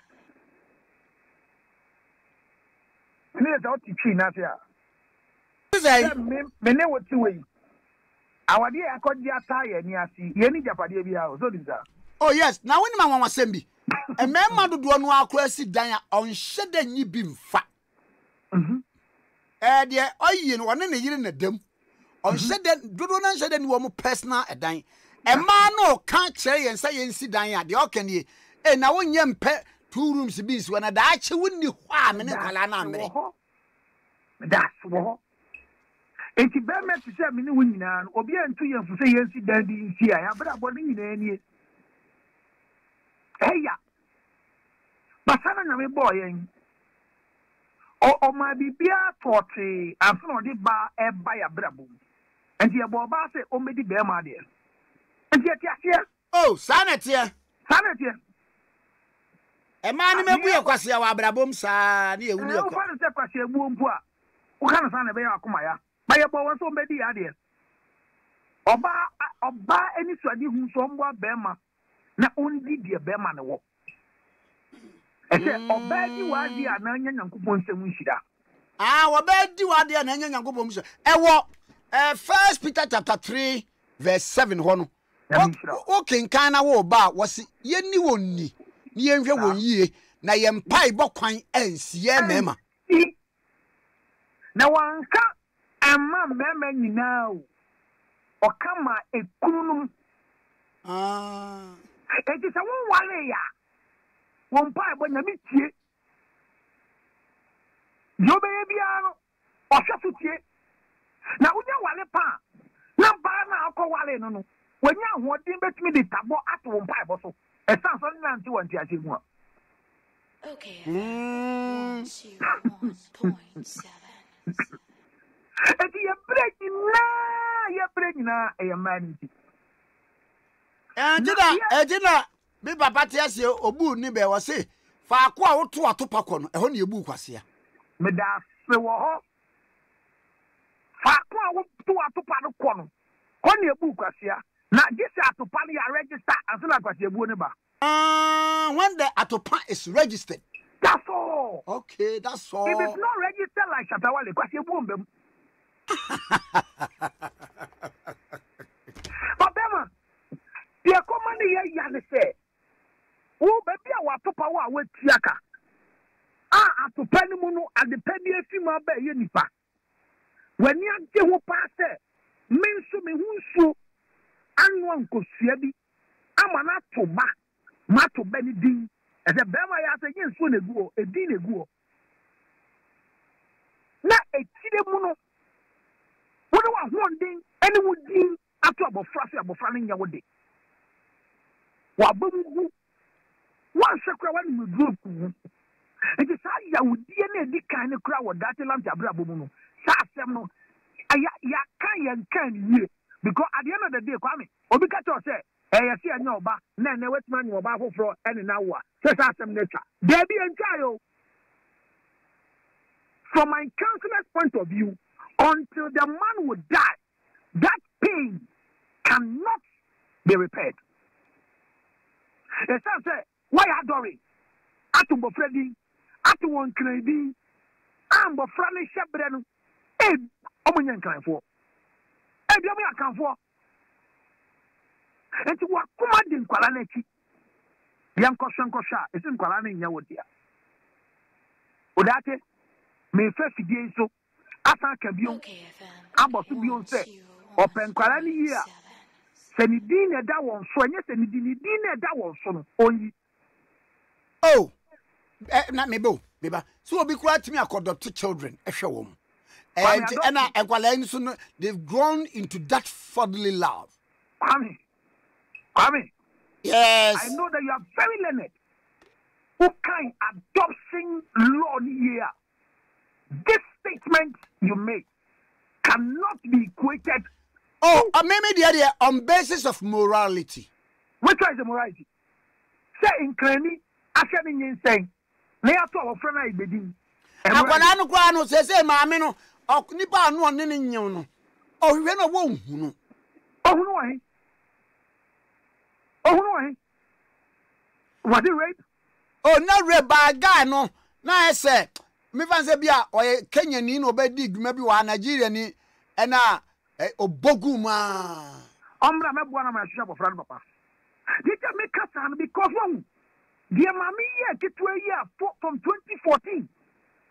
Afina emra ama odatelam te hu kwan no me no ka se me tibi hu papa no abofra ne nye ne ba odonti oto abofra ne din papa ne hu ye no abofra na soa enyanum na aka ne court so no ne ye che japade ba no because wa adopt no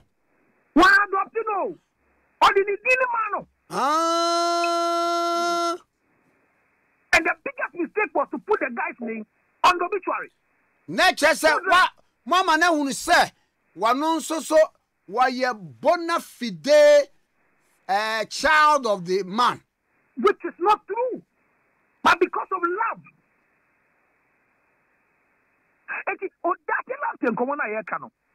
for what litigation they have gone through just to be able to have the child, the house. He should love the children because they are innocent.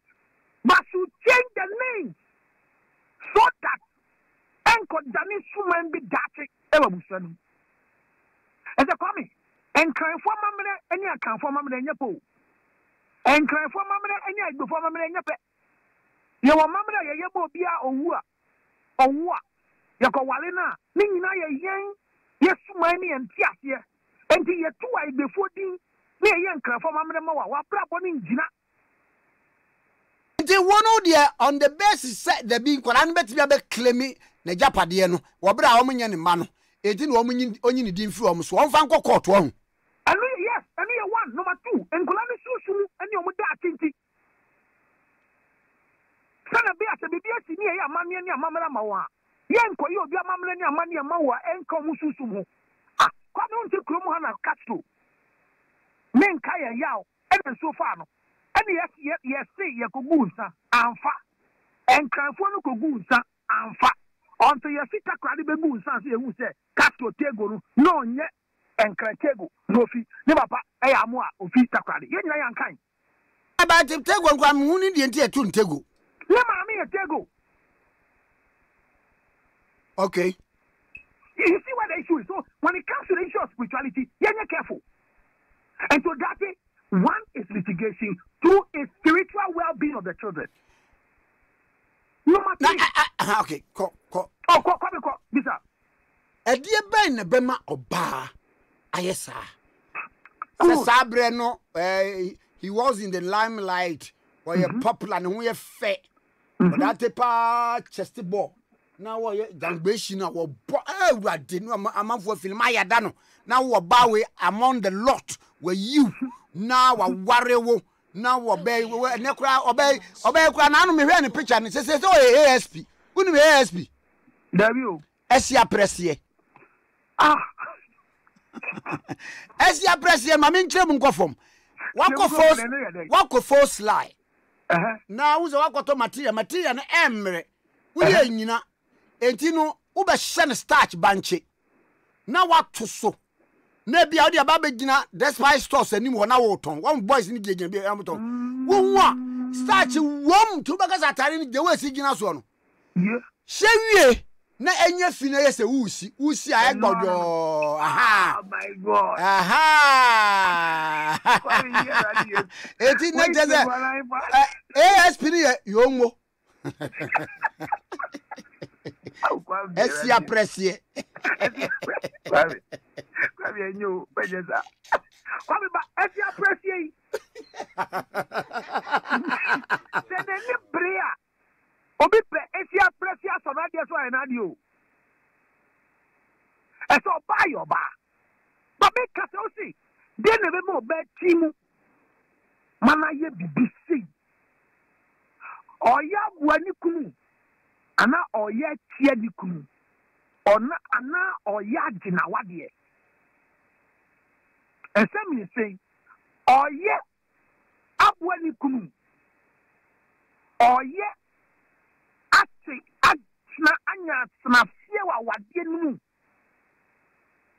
ana oye e dia tini kurani sansen fo abian sawe obi a be hia na be die na ewie bia na se na mbisa but we are proving DNA by the high court into we hu nkomo oba ni nkomo die bi ni kire se na be ma ni hu ni ho sa ka ta nkomo no ai di nkomo yeah se na ni hu ni ho se ni nkomo no wo fom okay fam okay one and branchen ko fe do wie ye ti ti awa abofra no eye ne dia eti ne dia me wano no oja oba no akwowo ha dia ti se there was social media say ni mani e baba ni wakwo foforo ye no so ye ni nje ne dia o chese ne dia se dia o wa ka me pe no and then the way dia wa ye hwehwemu u se ne dia there's a pain and your baba dia no gina so but I've seen situations, yes, a man be one or tia japade 2 1 war and in marriage, you know, it's not consolidated in a way. Thank you. In Tisana tia dia, Nessa wo papa ye japade where they mean hesse, meanwhile, meaning so na wo and ye mebwa one will be sorry, Kabetu will be a family. Oh, a program in here, Dean. At you for we tremble yesterday. Aha, ain't it?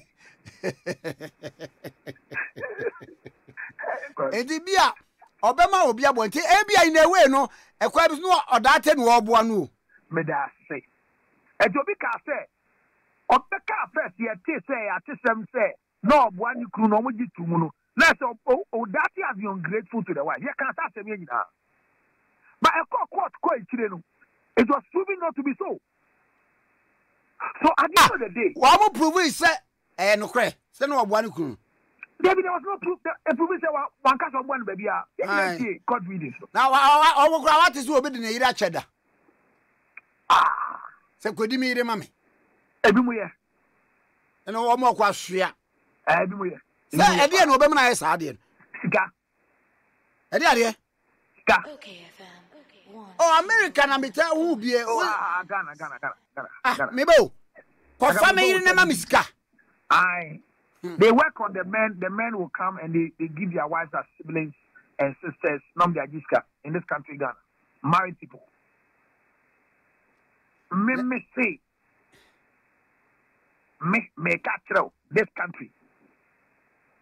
Sani and Kwasia Sempa. Me say.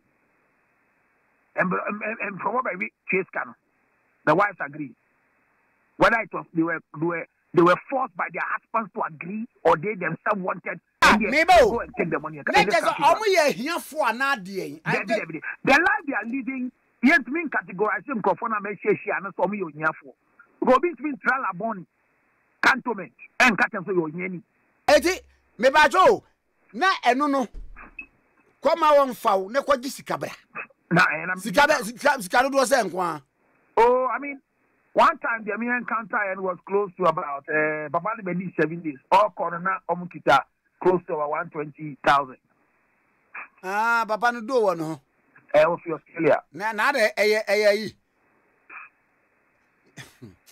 I ready. That's every day.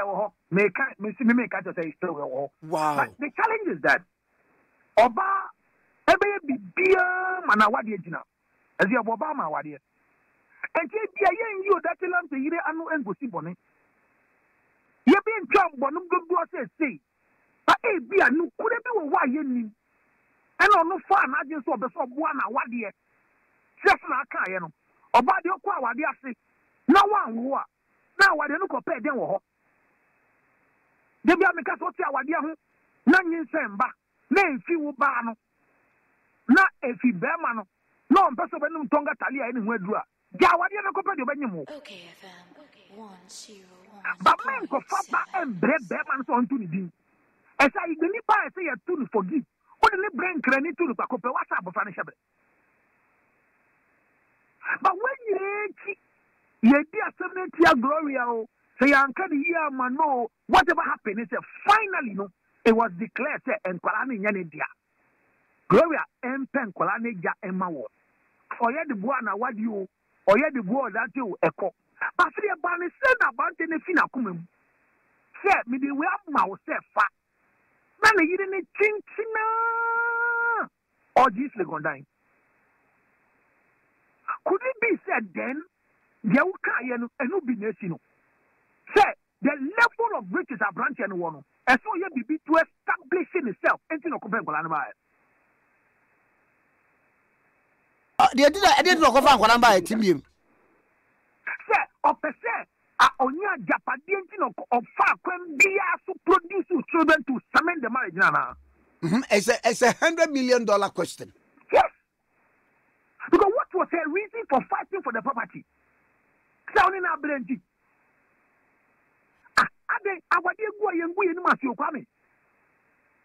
So what you say, young boy, and when you must say, no be a bodin, no be a bodin, I see they ding. Another can do a beer. Or that land, young cleaning, you got to see, just take a left no cook. Because I don't afford here.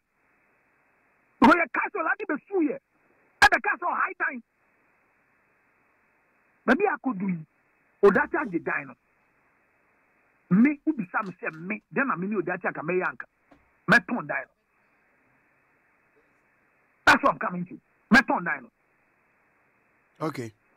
I'll sell the property. So that unya any memory be a debia when you be down to be no casem. And no for one, but the basic reason is that beya. Obano and any Jehono or Wasika or metal.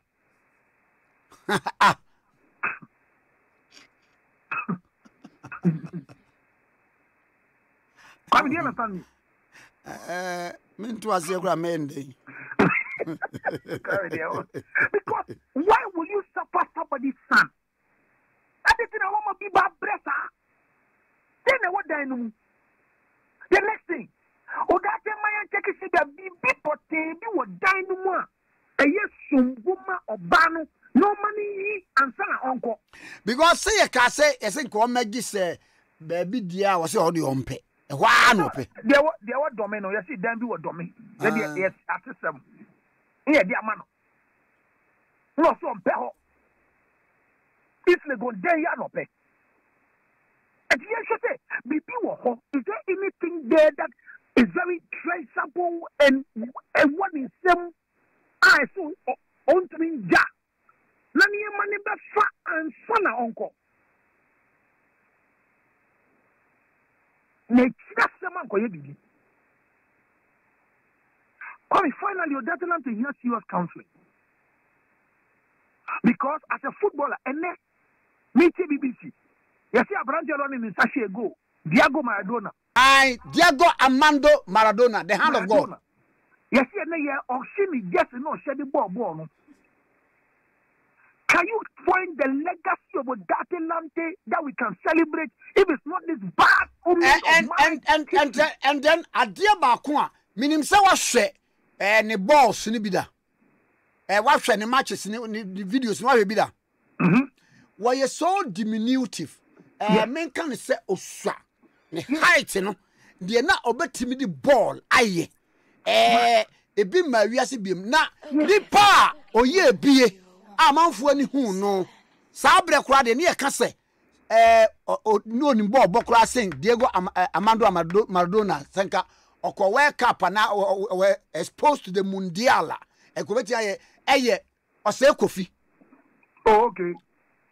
Oh, wudi asema mekai yeah kofi ya hey Reverend Osafo na me town nine asema mekai ko buzi obi a se wubusa wo mo a ehwe no then times no se na ne ball no nti se Maradona na se na obi obetumi abobo kra sen na yam kaka twofa ne fa betua me odwuma mu no po de birthday se Kwame yi ne hu kaka twofa de radio ai anase pe ayi ma James Town for ma wo mo wira no ya no metitimi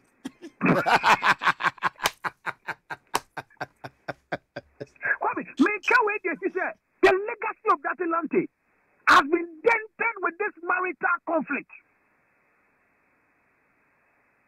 The career is hidden. Everybody wants to talk about that Atlante.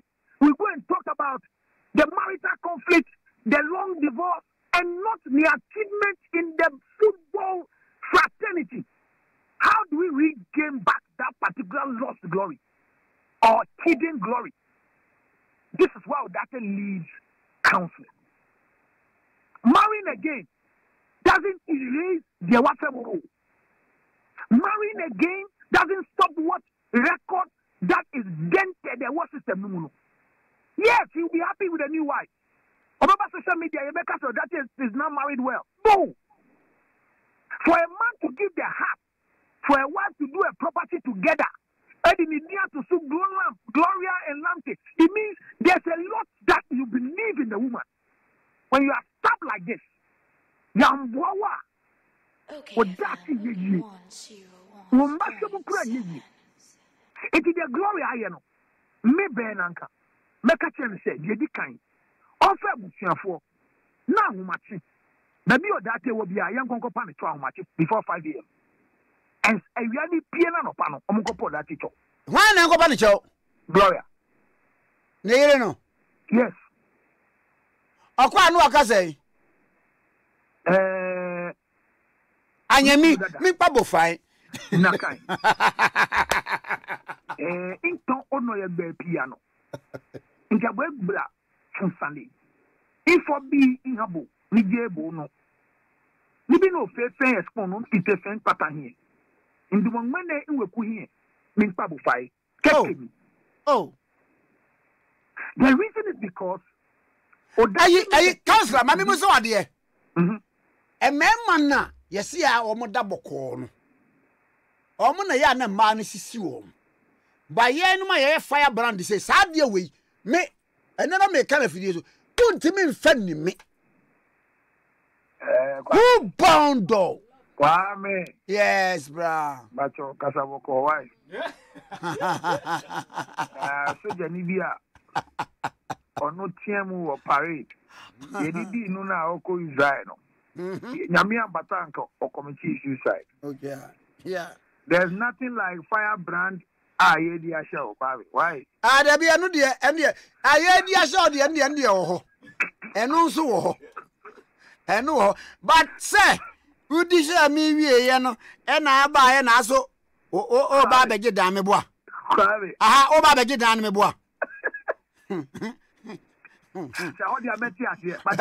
Dabi o asam no ke nkokot. Ba wa dan na nkasa kwa wontenam. Wa wontenam dan mo. You live. Ah, o that be enkrani entia. Oh how? Say na nkra for here.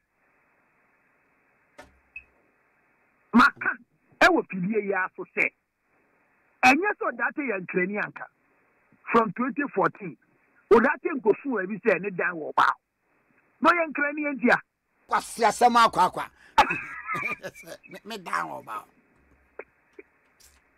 o yan krani Messi ah wallahi au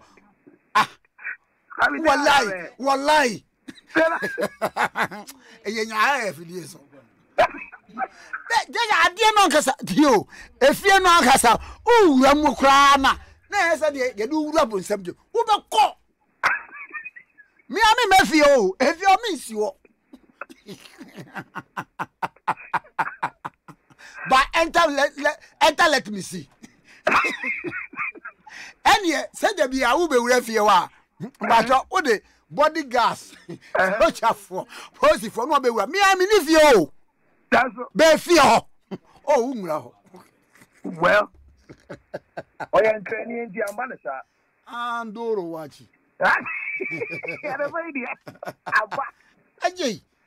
Hey, boy, young boy, and young boy, Kayama Woody. So, what the young man of that has gone through. Let me and find a trust finally at the dynamo. He needs serious counseling to recover. The guy's legacy has been hidden because of this bad marital issue. We can't celebrate the legend. We can't talk about his achievement. So, banning company chow. The kind. Yet also you. Yambuano. Na NCT Sumano. Na Mbofrano. Only in EKWANSO. Now, so where be you between that boy to say NGO on Cosonia? Now, so Bano, Ewa Umapa, Eman Qualana, Uncle Trewon, Ombapa. Gotcha, Semuti. Obey which you see our OKFM. Ah, why you beside the Aseno? Branian Bowen, Tem. After him. So when you fire brand it is a Kwame na de ye won om do mo nche om bewu e se de si ye no hwan de bewu say when you fire brand om de ye obi ti se wu a wo bewu agya wo because be ya se one pa Kwame ani Tikese ani e se wo Tikese na nya uti na ekese o Tikese ni ampa de ati ase da bi ni me de me hu na wo di pa no wo be di kan wa asama ado akọ ama problem ni nyina asolve kama pa o wo be contem. Ah, efie no, mi agasa be mefie o, ba wu nwura ho. Two. Eya. Na ada no ansori bi emu so e.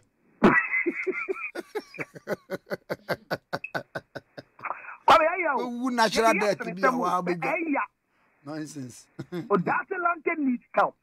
Oh, Odate. He needs counseling, talk to, and prayer. Me down oba ho. So bad watching wa wo down wa bresi. Oba no de ntoli na twi o. Ba ne kwan so no ana. Oba ne nye the needful.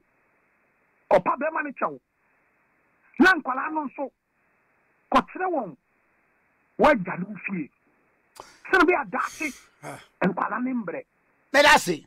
No baby a why say dear 0277 is simple number Tonga Tali. 609. Okay, FM. 644 ye kan ku kwemu nsem. Tumrikabra. Tonga Tali. Tonga Tali. Produ wadaruma fetch achem 10 minutes be now call us number. Tonga Tali. Tonga Tali 0277 yes 609 644. Kwame nyami shiraw. Yeah. That's a free. Medase baba.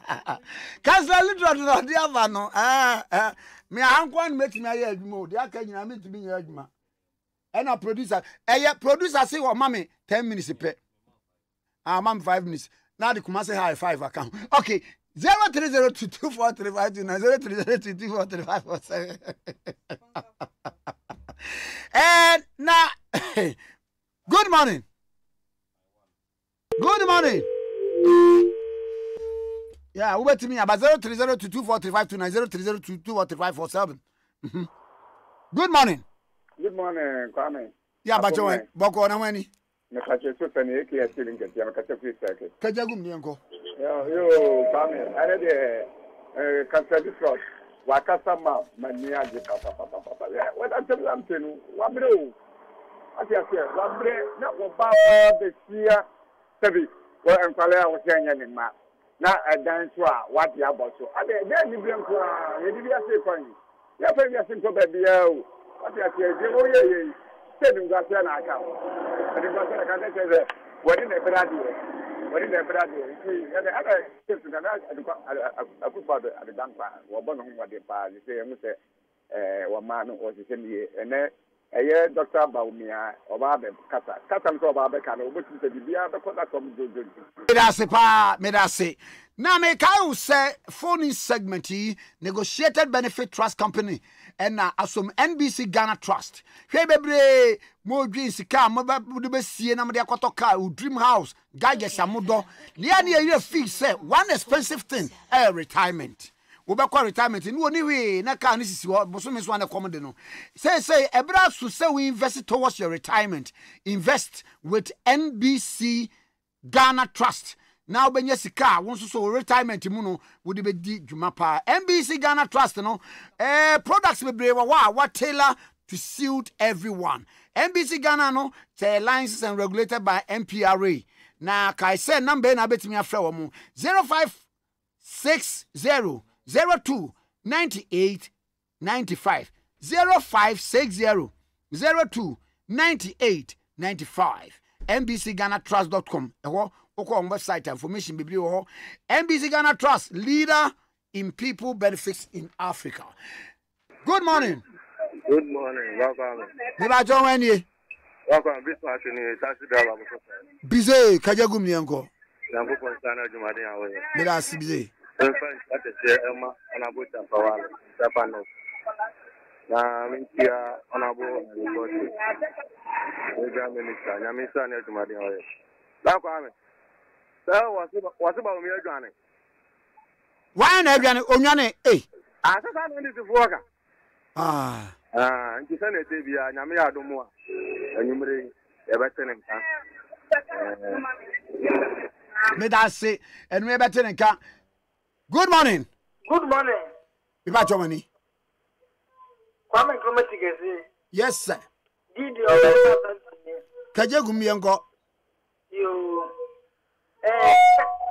Adie bi ya we hopa wo wiase se enipa bri nipa be san fie bebre wo be fa epanya wa na anye ho so do enipa di nipa be fa so na be wo brabo mu ya papa the footballer one shot na ho so de ene ne kra na woman ni trimodin pa wan hwe goals for that kura shama Ghana enye nyagopo tumi kura le so a nka de kra kura tenka yesenke kunu fi wiase na so onche na ho so den ebi atenya le nko e apo se bibia utumi nya wo de fu de ho a e ma nko ka wa no aduro mu da e ma nko hye ho akonfo da efise e de ya ibia to nipa bi nso so da dina wo de no aye avre chichire na Kwame Nkrumah Tikese wo program yi ando kwasem nyame anim program yi dem ba ko pe wo phone number no Uba, I have somebody mirika bredo.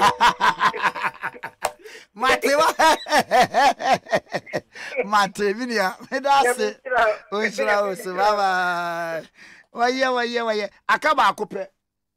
I started do aduane. Okay. Good morning. Hello. Good morning.